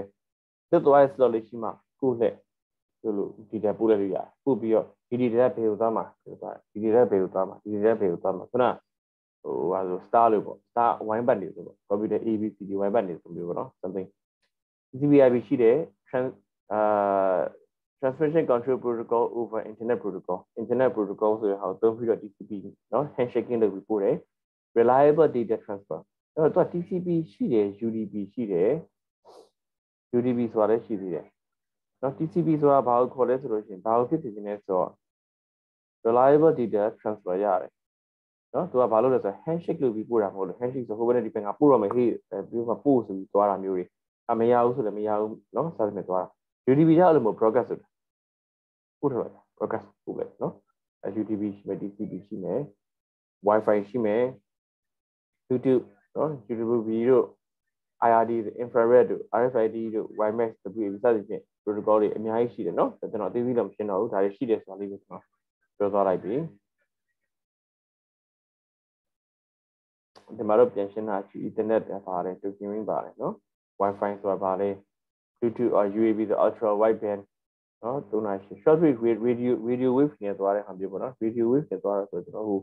microwave လိုပုံစံမျိုးနဲ့တော့လားတူတူပဲထင်တယ်ကျွန်တော်အဲ့ပိုင်းတော့ကျွန်တော်မပြောတတ်ဘူးနော်အဲ့ဒါရှိမယ်အဲ့လိုလားဒါမှမဟုတ်ရှင်ဟို Skynet ဘန်းလာတော့မသိဘူးအဲ့တစ်ခုတည်းတစ်ခုပဲအဲ့လိုသွားတာလေနော် wireless ကဘယ်လိုသွားလဲ WAP ကဘယ်လိုသွားလဲနော်ဒီလိုကြီးရှင်းပြထားတာရှိတယ်အဲ့ communication software တွေဆိုတာရှိတယ် chat လုပ်တဲ့ဟာတွေ email တို့ chatting လုပ်တာမျိုးတို့နော်ဒါပါ message ပို့တဲ့ဟာမျိုးတွေလည်းရှိနေပေါ့အဲ့ဒါကိုကျွန်တော်ကဟို telephone ပေါ်ကသွားလို့ရတယ်အဲ့ telephone ပေါ်ကသွားတာကိုဘယ်လိုခေါ်လဲ PSTN network ကိုခေါ်တယ် public switch telephone network ဆိုခေါ်တယ်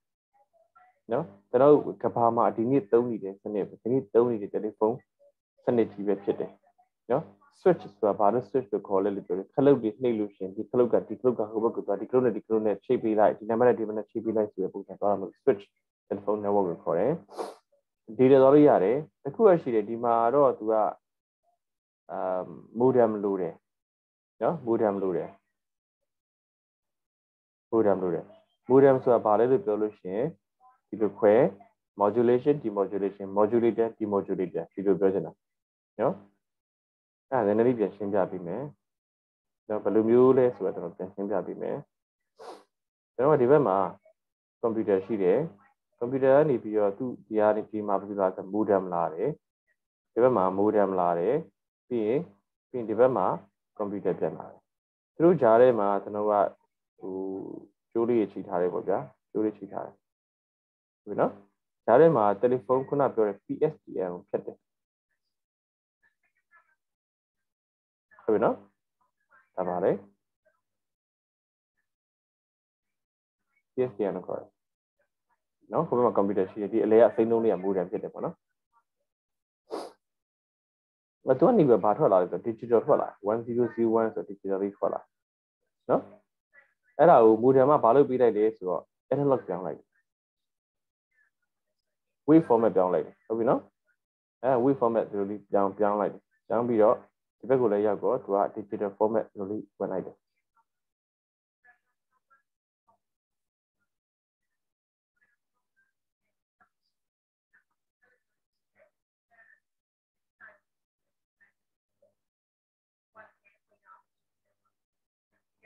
အဲ့ဒါ modem ကိုပြောနေတာ modem ဆိုအဲ့ဟာလောက်တယ်အဲ့လိုလုပ်ချင်းကို modem လို့ခေါ်တယ် modulate ဒီ modulate လုပ်တယ်လို့ဆိုတယ်ကြားပြီနော်ကြာ PSTN ကိုဖြတ်ပြီးတော့အဲ့လိုသွားတာနော်ဆိုတော့ okay အခုပြနေတဲ့ slide ကအဲ့ဒီသဘောတရားကိုပြန်ရှင်းပြထားခြင်းဖြစ်တယ်အဲ့ဒီမှာ wave တွေအစင်းစင်းပေါ့ဗျာဒီမှာလည်းပြထားသလို local telephone company တွေရောသွားတယ်အဲ့ဒီကနေ long distance telephone company ကြီးmicro station နဲ့အစင်းကနေပြီးတော့ဒီလိုပြန်ရောက်လာတယ်ပေါ့နော်အဲ့လိုပြောတာရပြီနော်အဲ့တော့ခုနပြောတဲ့ခါမှာ telephone network ကသုံးလို့ရတဲ့ခါတွေဘာရှိလဲလို့ပြောလို့ရှိရင် dial up line ရှိတယ်56K လောက်ပဲသွားလို့ရတယ်နော်နောက်ပြီးတော့ DSL ရှိတယ် DSL ကတော့မြင့်နေတော့1 meg လောက်ထိသွားလို့ရတယ်26ဆိုတာ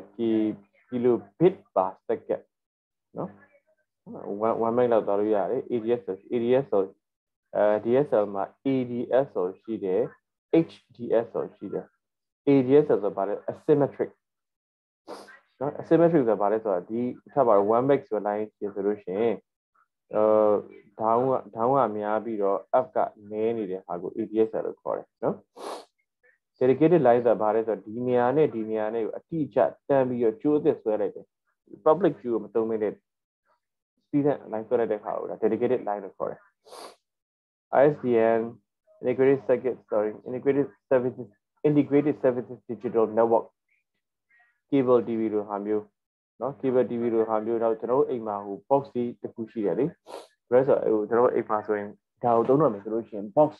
တစ်ခုရတာအဲ့ box ကနေ TV ကြည့်လို့ရတယ် radio နားထောင်လို့ရတယ် တယ်လီဖုန်းပြောလို့ရတယ် internet သုံးလို့ရတယ်เนาะအဲ့လိုဟာမျိုးလာတာကို ISDN လို့ခေါ်တယ် fiber to the point in my FTTH so fiber to the home ဆိုပြီးသုံးတယ်သူနေရာမှာကျ fiber to the something x ပေါ့နော်ရုံးနေဖြစ်နေတယ် point နေဖြစ်နေတယ်เนาะFTTP FTTH သုံးကြတယ် T carrier line ဆိုတာကျတော့ဒါတော့အရင်ကောင်းတဲ့ line တွေပေါ့နော် dedicated line လို့ပြောလို့ပဲ T1 T2 T3 ဆိုရှိတယ် ATM ဆိုတော့ကျွန်တော်ပတ်စံထုတ်တဲ့ ATM ပြောတာမဟုတ်တကယ် sorry ကျွန်တော်နာမည်မပြီးပါအဲ့ internet အကောင်းဆုံး line ပဲတော့ secure ဖြစ်တဲ့အကောင်းဆုံး line ဖြစ်တာပေါ့နော်ဟုတ်ပြီနော်ဒီမှာပြောထားတယ်နော် ATM တစ်ခုစောက်ဖို့အတွက်ဆိုရင်ဘယ်လောက်ကုန်လဲဆိုတော့ပြောထားပြီးပါတယ်communication device ပေါ့ communication device ဆိုတာဘာလဲပြောလို့ရှိရင် transmission နဲ့ဖြစ်နိုင်တယ်သူက transmit လည်းလုပ်နိုင်တယ် receive လည်းလုပ်လို့ရတယ်အဲ့လိုမျိုးတွေကို communication device ဆိုပြောတယ်ဂျားထဲမှာဘာပို့မှာလဲ data တွေ instruction တွေ data instruction information ပို့မှာနော်အဲ့မှာခုနကပြောတဲ့ဟာတွေ modem ဆိုတာလာပြီဒါ app modem ဆိုတာဘာလဲလို့ပြောလို့ရှိရင် modulation demodulation analog နဲ့ digital ကြားအချင်းချင်းအပြန်အလှန်ပြောင်းပြီးတယ်အခု modem လို့ခေါ်ပါတယ်ကြပြီနော်modem မှာ modem မျိုးစားအများကြီးရှိတယ် ISDN modem ရှိတယ် DSL modem ရှိတယ် cable modem ဆိုပြီးရှိပါတယ်ကျွန်တော်တို့ဒီသုံးနေ FDH ထိတ်မှလိုက်တာ sorry FDH မဟုတ် ADSL ပါဆိုတော့ modem တွေလာတယ်ဒါ modem ဆိုရင်တော့ external ရှိတယ် internal ရှိတယ် ISDN ကခုနပြော box ကြီးပေါ့ sorry ပြောစမ်းအဲ့ box ကိုပြောတာ ISDN သုံးလို့ရှိရင်အဲ့ box ကြီးအဲ့ box မျိုးစားစီတွေဒါ modem မျိုးစားပဲဘာဖြစ်လို့လဲဆိုတော့ telephone ကျိုးပေါ်မှာတော့ digital သွားလို့မရအောင် analog ပဲသွားတာ wave ပဲသွားတာเนาะဒါကြောင့်မလို့သူက wave ပဲသွားတယ်ကျွန်တော်တို့အိမ်ရောက်တဲ့ခါကျမှ computer ထဲမှာထည့်သုံးဖို့ကြတော့ digital ပြောင်းမှရတာမို့လို့အဲ့ဒီ modem မှာ digital ပြောင်းပြီးကျွန်တော်တို့ပို့ပေးလိုက်တာဟုတ်ဆိုတော့ထွန်းရပါတယ် line အဆင်ပြေသလိုသုံးပါเนาะဆိုတော့ထွန်းရှိလားမသိဘူးเนาะတားရတယ်နော်အဆင်ပြေလို့เนาะလုပ်ပါရတယ်နားလိုက်ပြီအဲ့တော့ခုနပြော cable TV ဆိုတာဘာလဲဆိုတော့အဲ့ဒါကိုပြောတာဒီကနေပြီးတော့သူတို့ ISDN ကဘယ်လိုလာတယ်လို့ပြောလို့ရှိရင် cable ကြိုးရင်းနဲ့လာဒီကနေပြီး cable modem ဆိုတာလာပြီးတော့ဒါစပြီးတော့ TV ဆိုတဲ့ဟာကျတော့ analog နဲ့သွားမှာလို့တမ်းပြီး analog လွှတ်လိုက်လို့ရတယ် modem ဆိုတာမျိုးကဆွဲသွင်းပြီးတော့ digital analog ကနေပြီး digital ပြောင်းပြီးတော့ internet သုံးလို့ရလာတယ်ပေါ့နော် cable company ဆိုအဲ့ဒါပဲအဲ့လိုမျိုးတွေလုပ်ပြီးနေရဟုတ်ပြီနော်အဲ့လိုမျိုးပဲ modem ထဲမှာကျူးနေလာတဲ့ modem ကျူးနေရှိသုံးရတဲ့ modem လည်းရှိသလို wireless သုံးရတဲ့ modem လည်းရှိလာတယ်ပေါ့နော် wireless သုံးရတဲ့ modem ဆိုတော့အခုမှပြထားသလို memory stick လို့ဟာမျိုး dongle လို့ခေါ်တယ် dongle နော် dongle လေးရှိတယ်အဲ့ dongle ထဲမှာဟွာပေါ့ဘာ dongle လဲဆိုရှိတယ်စင်ကာပူမှာတော့မှတ်ရတစ်လောက်$50တန်းရှင်$20တန်းရှင် Star Hub ဆိုတဲ့ dongle လေးရှိတယ်အဲ့တစ်ချောင်းဝယ်တယ်တစ်လောက်20တစ်လောက်50ပုံမှန်ပေးရတယ်သူဖုန်းပြောလို့မရအောင်သူ့ထဲမှာ SIM card ပါတယ်အဲ့ SIM card ကနေပြီးတော့လုပ်လို့ပြရနော်ဒီထဲမှာဖုန်း SIM card ပါတယ်ကျွန်တော်တို့ဒီမှာမြန်မာပြည်မှာလည်းဒီဘာခေါ်လဲ CDM 800ဖုန်းစပေါ်လာတာကတော့ CDM 800ဖုန်းရဲ့ SIM card ကို dongle လေးကိုထည့်ပြီးတော့ internet သုံးလို့ရတယ်ဟုတ်ပြီနော်အဲ့ပြီးသုံးပြီးရလို့ရှိရင်ပြန်ထုတ်ဖုန်းနဲ့ပြန်တက်ဖုန်းပြန်ပြောလို့ရတယ်နော်ဟိုအဲ့လိုလုပ်လို့ရတယ်နော်ဆိုတော့ dongle ရှိရင်ဒါဒီ dongle ကို wireless modem မျိုးစား dongle တွေဖြစ်တယ်ပေါ့ဒါသူတို့သုံးလို့ရတယ်ပေါ့ okay network တွေရှိတယ် network ကိုဘယ်လိုလဲခေါ်ကြသေးလဲဆိုတော့ NIC လို့ခေါ်ကြသေးတယ် network interface ကလို့ခေါ်တယ်နော်ဒီကမှာကအခုဒီမှာပြထားတဲ့ဟာကျတော့ desktop မှာတက်ဖို့တက်ပေါ့နော် desktop ပဲဒီမှာပါလေဒါပါလေ peripheral ဖြစ်တာ adapter card လို့ခေါ်တယ်မှာတော့ adapter slot နေရာလေးမှာ expansion slot နေရာမှာတက်ဖို့ဖြစ်တယ်နော်ဒါခုနကကျွန်တော်ပြောတဲ့ express card ဆိုတာကြားဘူးတယ်နော်ကျွန်တော်ခုနပြောလိုက်ပြီးဟို line of sight လို့တဲ့ဟာဒါက wifi ဆိုလို့ရှိရင်တော့ဒီ set မှာ wifi ပါမယ်ဒီမှာ infrared ဆိုလို့ရှိရင် sorry infrared ဆိုလို့ရှိရင်ဒီထိပ်လေးမှာအနီရောင်ဆက်လေးပါလိမ့်မယ်အဲ့ဆက်လေးနဲ့အဲ့ဆက်လေးခုနကတိုင်နေ line of sight ရအောင်ပြီးနေတန်းနေအောင်ချိန်ပေးပြီးတော့မှသုံးလို့ရတယ်။နော်အဲ့ဒါခုနက memory stick လို့အပြားလေးဒီဘက် computer ရဲ့အများဆုံး base ချက်မှာပါလိမ့်ရှိတယ်။ compact လို့ပါရှိတယ်။တက်လိုက်ပြီးတော့သုံးလို့မယ်။နော်ဟိုကျွန်တော် USB drive တက်တယ်လို့ပဲတက်သုံးပါတယ်။ဒါပေမဲ့ဒီကောင်လေးအရန်သေးကြီးတယ်။ရှားတယ် USB ကတော့ဒီမှာ universal သဘောမျိုး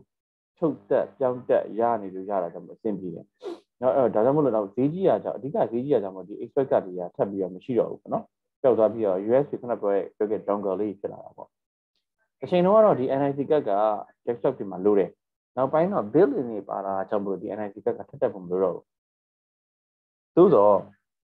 ကျွန်တော်က server လုပ်ချင်တာဆိုလို့ရှိရင်တော့ server မှာတော့နောက်ထပ်တစ်ကတ်ထပ်ဆိုင်ဖို့လိုတယ်ဘာလို့ဆိုအဝင်တစ်ခုအထွက်တစ်ခုသွားမှာဟုတ်နော်အဝင်တစ်ခုအထွက်တစ်ခုသွားပြီးဒီတစ်ခုကို press လုပ်ပြီးတော့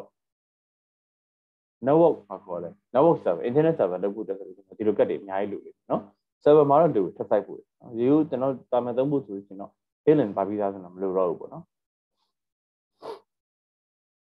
ဒီခါလေးမှာ internet ပါတယ်ဒီခါလေးမှာ internet ပါတယ်ဆိုတော့ဘာလဲဆိုတော့ဒီကောင်ကြီးကဒီတိုင်းပဲဆိုလို့ရှိရင်တော့ wire သုံးတာဒီ NIC ကတ်ကလည်းမသလား wire သုံးတာပဲတချို့ကြတော့ဘာဖြစ်လဲဆိုအဲ့ကတ်လေးအဲ့ဒီဟာလေးပြီးနာမှာဒီလိုအပေါက်လေးရဲ့ပြီးနာမှာဒီဘက်လေးမှာဒုတ်လေးတစ်ခုနဲ့နော်ဒုတ်တန်လေးတစ်ခုပါလေးရှိတယ်အဲ့လိုဒုတ်တန်လေးပါလို့ရှိရင်ဘာလို့လို့ရတယ်ဆို wireless သုံးလို့ရတယ်နော်အဲ့လိုကတ်လေးလည်းရှိတယ် desktop ကြီးက wireless သုံးရပါတယ်လို့ခုနတော့ access point ဆိုတာဘာလဲကျဲမှာ router ဆိုတာလာပြီနော် modem ဆိုတာလာတယ် modem ကနေပြီး router တွေကိုဝင်တယ်ဘာဖြစ်လို့လဲဆိုတော့ internet ကိုချိတ်ဆက်ဖို့ဖြစ်တာကြောင့်မို့လို့သူဒီ IP address နဲ့သွားပါမှတ်မိပြီနော် IP address နဲ့သွားပါ IP address နဲ့သွားမှာမို့လို့ modem ကလို့ router ကလို့အဲ့ router တွေဝင်ပြီး router ကနေပြန်ပြီးတော့တခြား set တွေကိုပြန်ပြီးခွဲထုတ်ပြီးနော် data တွေသူ request လုပ်တဲ့ data အတိုင်းကိုတက်ဖြစ်အောင်ခွဲထုတ်ပေးတာအဲ့တော့router ရဲ့ switch ရဲ့ hub ရဲ့အပြည့်မှာဒီတိုင်းပုံထားလို့ရှိရင်ပုံစံလေးခက်စစ်တူတယ်နော်အခုမပြတ်ထားသေးဘူး router ကြီးဆို4000ပြားပြီအရင်တော့4000ပြားတွေပဲတာတယ်နောက်ပိုင်းကျတော့မှအခုထွက်တဲ့ router တွေကဒီဘက် cable ပြတ်ထားသလိုပေါ့နော်ကျိုးသိပ်ထိုးဖို့မလိုဘူးဆိုတော့ကျွန်တော်အရင်တော့အိမ်မှာတော့ကျိုး၄ပေါက်ပဲပါတဲ့ဟာပဲဆိုတော့ဒီ cable modem နဲ့တူတဲ့ဟာလေးဝယ်လိုက်တယ်ဘာလေး TP link ပဲပေါ့နော်ဝယ်လိုက်တယ်ဒါမျိုးလေးအရင်တော့ router ဆိုရုံးတွေမှာလောက်တော့ router ကြီးဒီလိုဖြူအောင်ဒီလိုပုံစံကြီး router ရော switch ရော hub ကိုအဲ့ပုံစံကြီးပဲဒီပုံစံနဲ့တူလာတာနော်စာမေးထားရင်ကျွန်တော်အဲ့တော့မခွဲတတ်ဘူးပေါ့နော်ဟို IT သမားပေါက်ဆောက်ဖို့ဘယ်ဟာ router လဲဘယ်ဟာ switch လဲအလွတ်မခွဲတတ်ဘူးကြည့်ပြီးဒါ router လေး router စာရေးထားမှာ router ဆိုသိတယ်နော်အဲ့တော့ router ရဲ့ switch တွေ hub တွေဘာလို့အများကြီးလုပ်နေရလဲတလုံးနဲ့မရဘူးလားဆိုရအတွေးတော်မှာရှိခဲ့ဘူးတယ်ပေါ့နော်ထားပါတော့နော်တချို့ hub ဒီမှာ repeated function ပါတယ် repeated function ဆိုတာဘာလဲဆိုတော့ဒီ signal ရဲ့သဘောကအတိုင်းအခုဒီပမာဏတစ်ခုဒီဝေးသွားပြီဆိုလို့ရှိရင် signal အားပြော့လာရဲ့ signal ဆိုအားပြန်ထည့်ပြီး boost ပြန်လုပ်တဲ့ function အဲ့ဒါ repeated လို့ပြောတယ်တချို့ hub ဒီမှာကအဲ့ repeated function ပါတယ်နော်ဒါကြောင့်မလို့ပြဿနာတာမန် hub ပဲဆိုလို့ရှိရင် detail လာတဲ့ပို့ပြီး detail လာပို့ပြီးဒါပဲဟိုဆိုရင် repeated function ပါတဲ့ hub မှာကျတော့ detail loss bit နဲ့ဆောင်နည်းသွားတယ်နော်အားနဲ့လည်း boost နဲ့ဆောင်းလုပ်ပြီးတာကြောင့်မလို့လေသူကဟိုဖြစ်စီဘယ်လိုခေါ်မလဲdata reliability နဲ့ပို့ပြီးတက်စီရပေါ့နော် data error rate နည်းသွားတယ်ပေါ့အဲ့တော့အိမ်မှာ network ဆိုတဲ့သဘောတရားပဲ network ရဲ့အားသာချက်တွေကိုပဲသင်ပြောတာ network ရဲ့သဘောတရားအကြောင်းပဲအိမ်မှာ network တက်ထားရဆိုလို့ရှိရင်ဘာလုပ်လို့ရမလဲလို့ပြောလို့ရှိရင်အိမ်မှာ internet ကိုတစ်ချိန် internet ကိုအကုန်လုံးပြန်ယူသုံးလို့ရနိုင်မယ် high speed internet connection share လို့ရမယ်ဒီ file တွေ program တွေကို computer တွေမှာ share လို့ရမယ် peripheral ဆိုတဲ့ဟာမှာကျတော့ printer တို့ scanner တို့မှာ share ပြီးတော့လည်းသုံးလို့ရနိုင်မယ် multiplayer game တွေသုံးလို့ရလာနိုင်မယ်ပြီးတော့ game console တွေ internet ရှိနေတာမို့လို့ game console လို့ခေါ်တဲ့ Sony PlayStation PS4 Microsoft Xbox 360လိုဟာမျိုးတွေချိတ်ပြီးတော့ internet ချိတ်ဆိုလို့ရတဲ့ဟာတွေဖြစ်လာတယ် PS4 က quick ထည့်ဆိုလို့ရတယ် PS4 က quick ထည့်ဆိုလို့ရတယ်ဒါပေမဲ့တချို့ game တချို့အပိုင်းလေးတွေတချို့ episode တွေတချို့ game တွေကျတော့ internet ပေါ်ထည့်ပြီးတော့တက်ဆိုရတယ်မြန်မာပြည်လို connection သိမကောင်းတဲ့ဟာမျိုးဆိုရင် PS4 လိုဟာမျိုးအဆင်ပြေနိုင်တယ် Xbox တွေပါကြတော့ internet ကိုတော်တော်လေး reliable ဖြစ်တာကြောင့်မို့လို့ internet ကောင်းမှပဲ Xbox လိုဟာမျိုးဝယ်ဆိုဖို့သင့်တော်တယ်နော်ပြီးရင် home network ရှိရကြမို့လို့ VoIP သုံးလို့ရတယ်ဖုန်းနဲ့ဖုန်းပဲခုန Skype တို့ဘာလို့လိုဟာမျိုး Skype တို့ Viber တို့လိုဟာမျိုး credit ဝယ်ထားပြီးတော့နော်အဲ့လိုမျိုးသုံးလို့ရတယ်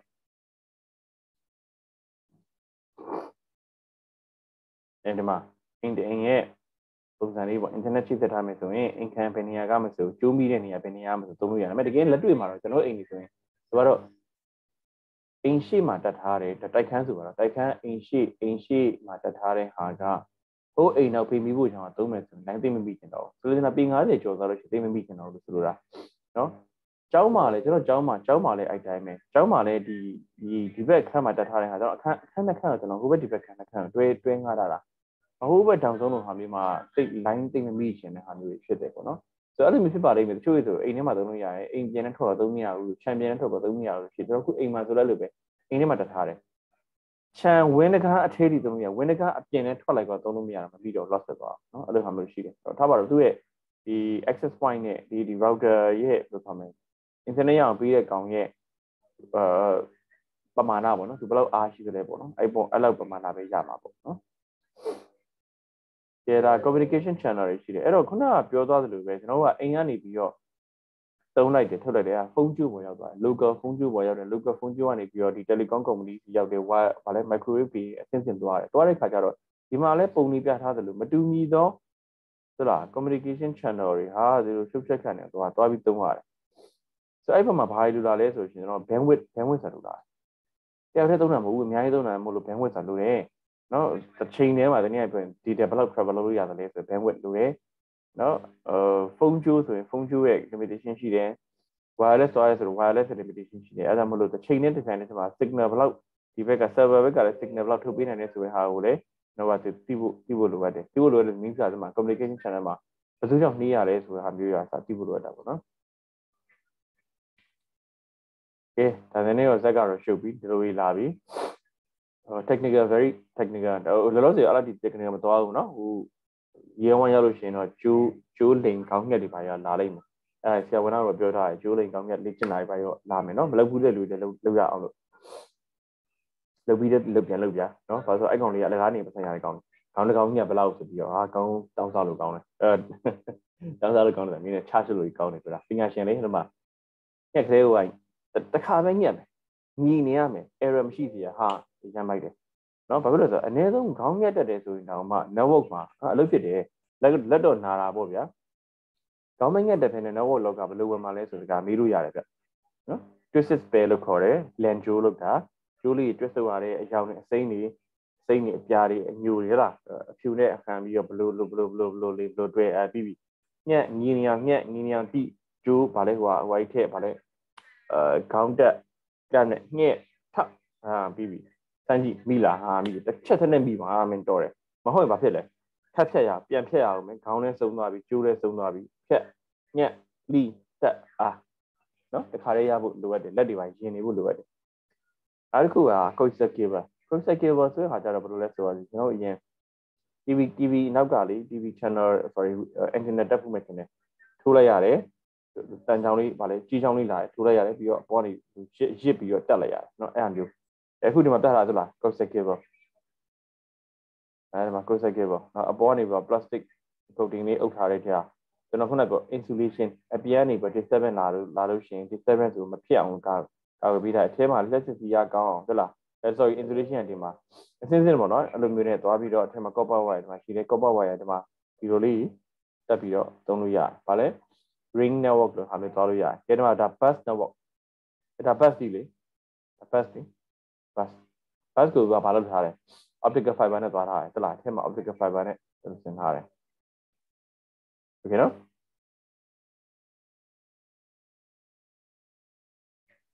တခြားဟာလေးရှိပါသေးတယ် infrared သွားတာရှိတယ် broadcast radio ပဲကျွန်တော်နားထောင်နေ radio ပဲเนาะ broadcast radio သွားတာရှိမယ် cellular radio ဆိုကြတော့ကျွန်တော်တို့ကျိုးဖုန်းတွေသွား cell phone တွေသွားမှတ်မိလားမသိဘူး9099တို့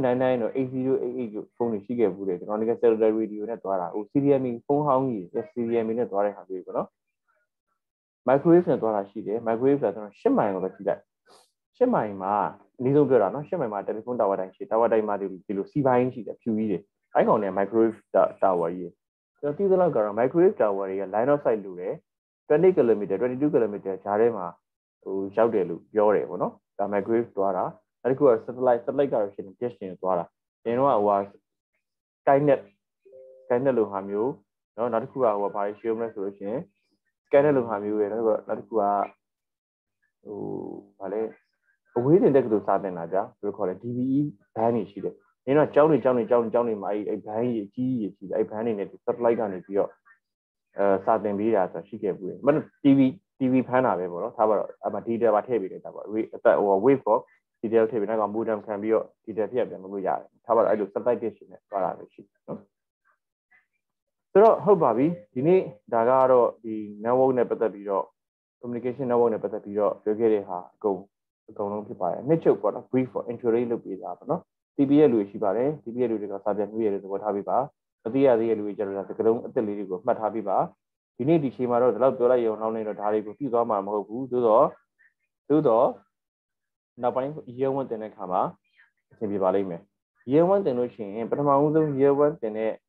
အချိန်မှာကျွန်တော်တို့မှာဒါစနစ်လေးပြန်ပြပြပေးမယ်နော်ဆိုပြီးရှင်းလိုက်တော့မယ်နော် Vale, suro. Year 1 sheet, year 1 margin over sheet so semester 1 sheet me, semester 2 sheet me, no? Semester 1 ma bade male solution manga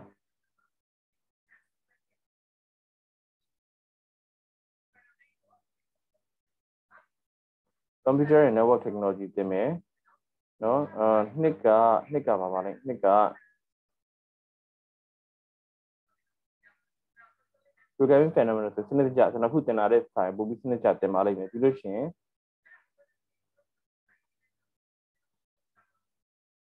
no web and multimedia applications ဆိုတင်ပါလိမ့်မယ်ပြီးလို့ semester 2 ရောက်လို့ရှင်သူရဲ့သက်ဆိုင်ရာဘာသာရေးဖြစ်တဲ့ 4 day 5 day 6 day လာပါလိမ့်မယ်နည်းနည်းလေးပိုစိတ်မြင့်သွားတဲ့ဟာမျိုးတွေပေါ့နော် system analysis and design နဲ့ business information system တို့လာပါလိမ့်မယ် security ဘိုင်းတွေ security ဘာသာပါလာပါလိမ့်မယ်နော်အဲ့တော့အခုကတစ်တစ်နှစ်နဲ့ကတော့တီးပြီးသားဖြစ်ပြီသုံးကတော့နည်းနည်းလေးအသစ်ဖြစ်ပါလိမ့်မယ်သူထမ web နဲ့ပတ်သက်လို့လောက်တာရဲ့ဘာညာဆိုတော့ဟိုကတော့ပါအောင်ဟိုကပါအောင် Photoshop ပါအောင်မယ်နော် Photoshop မရှိသေးလို့ရှင် install လုပ်ပေးထားပါ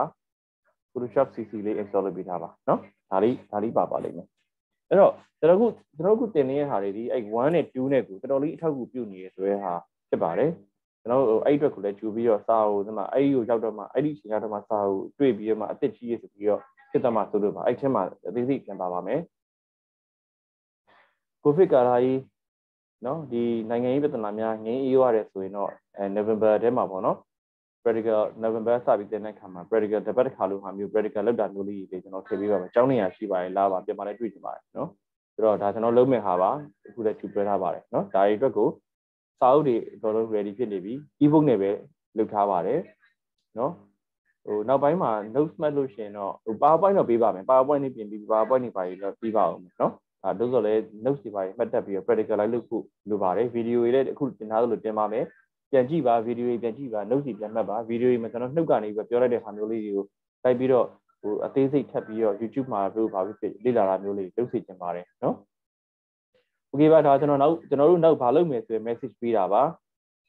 နော်အဲ့တော့ကိုစမင်းနိုင်ဒီနေ့တွေ့ရတယ်နော်ဟိုနေ့ဟိုအဆင်ပြေလားခင်ဗျာဟုတ်ပြီပါတယ်နော် Okay ဖီနိုကောင်းပြီပါ Okay ပြီရပြီနော်စာရပြီနော်စာပြန်ကြည့်ပါနော်ဗီဒီယိုတွေပြန်ကြည့်ပါဒီလားပြုတ်အဆင်ပြေလားဟုတ်ပြီဒီပါ Okay မင်းခန့်ဇာရင်ထွန်းဆရာဇာရင်ထွန်းအဆင်ပြေနော်ဟုတ်ကဲ့ဟုတ်ပြီဖုန်းမြတ်ရေရှင်းနေဟုတ်ကောင်းကျွန်တော်တို့ကတော့ကျွန်တော်ပုံမှန်တင်နေတဲ့ဟာကိုဒီလိုပဲပုံမှန်သွားနေရပေါ့နော်အဲ့ရှားထဲမှာဖြတ်ပြီးတော့ကျွန်တော်တို့ကတော့ဘာလေးသိကျင်နေဗျာဘာလေးကိုလည်းထပ်ပြီးတော့ဒီ level မှာတင်ထားပေးပါလားပြောထားပေးပါလားဆိုတော့ကျွန်တော်ရှာပြီးတော့လေ့လာပြီးတော့ပြုစုပြီးတော့သင်ပေးချင်ပါတယ်เนาะအဲ့တော့သိကျင်တဲ့စာများဒါတက်ကိုပို့ပြီးတော့လုပ်ချင်တဲ့ဟာများရှိတယ်ဆိုလို့ရှိရင်ပြောပါကျွန်တော် foundation ထဲမှာထည့်ပြီးတော့ foundation နဲ့ညီလို့ရှိရင် foundation မှာထည့်ပေးထားပါမယ်နောက်တော့မှသင်ရမယ့်ဟာမျိုးဆိုလို့ရှိရင်လည်းနောက်တော့မှအသေးစိတ်သင်ပါမယ် foundation မှာ foundation သိရသလောက်သဘောလေးကျွန်တော်အခြေခံလေးဖြည့်ပေးပါမယ်ကျွန်တော်စတင်တာမြန်ပါတယ်အခုသင်နေတဲ့ဟာတွေကဒီလကုံတာနဲ့ပြီးသွားပါကျွန်တော်သိစရာကုန်ပါပြီခုနေပြောသိစရာကုန်ပါနောက်လမှာဒီလိုကြီးပဲတွေ့ပြီးတော့ဒီကောင်းမလားလို့ပြောမယ်ဆိုကျွန်တော်ထပ်ပြီးတော့သင်ပေးနေတာရှိပါတယ်ကျွန်တော်ဗာသင်ရမှမသိသေးဘူးเนาะလောလောဆယ်တော့အဲ့တော့သိကျင်တာများရှိလို့ရှိရင်အခုတည်းကစပြီးကျွန်တော်ကြိုပြီးတော့ရေးထားပြောထားလို့ရပါတယ်ဘာမှမရှိဘူးဆိုတော့ကျွန်တော်လည်းတင့်တော်ဟာလေးရှားပြီးနောက်လထဲမှာထပ်ပြီးတော့သင်ပေးပါဦးမယ်เนาะ Okay ကိုစောမင်းနိုင်ပြောချင်ရှိရပြောပါခင်ဗျမရှိပါဘူးဗျာ Okay ပါဟုတ်ပါပြီကဲဟုတ်ပြီအဲ့ဆိုရင်နေကောင်းအောင်နေကြပါเนาะဟိုပုံမှန်တိုင်းပဲကျွန်တော် record ဒါနဲ့ကိုစောမင်းနိုင်ကျွန်တော်အရင်တော့မတွေ့ဘူးလို့ဟို group ထဲမှာရှိလားဘယ် group လဲဆရာ Viber လား Viber ထဲမှာရှိရနော်ရှိနေနော်ဟုတ်ရှိပါတယ်ဟုတ်ပြီကိုစောမင်းနိုင်ကျွန်တော်သိစကားပြောပြလို့ဒီကောင်းစီသူဘာလို့လဲတွေ့ပြီးပြောပြနေတော့နော်ဟုတ်တခုလို့ရှိရင် Viber group ခန့်နေပြီးကျွန်တော်နှမ်းစကားပြောလို့ရပါတယ်နော်ဟုတ် Okay ဟုတ်ပါပြီဒါဆိုကျွန်တော်ဒီလောက်နဲ့ရထားလိုက်ပါမယ်နော်မနေ့ပြန်မှာ programming နဲ့ပတ်သက်ပြီးတော့ကျွန်တော်ထပ်တွေ့ရအောင်နော် program example ထားရင်နော်ရေးထားကြပါဦးနော် Okay ဒီလောက်ထားလိုက်ပါဦးမယ် Okay bye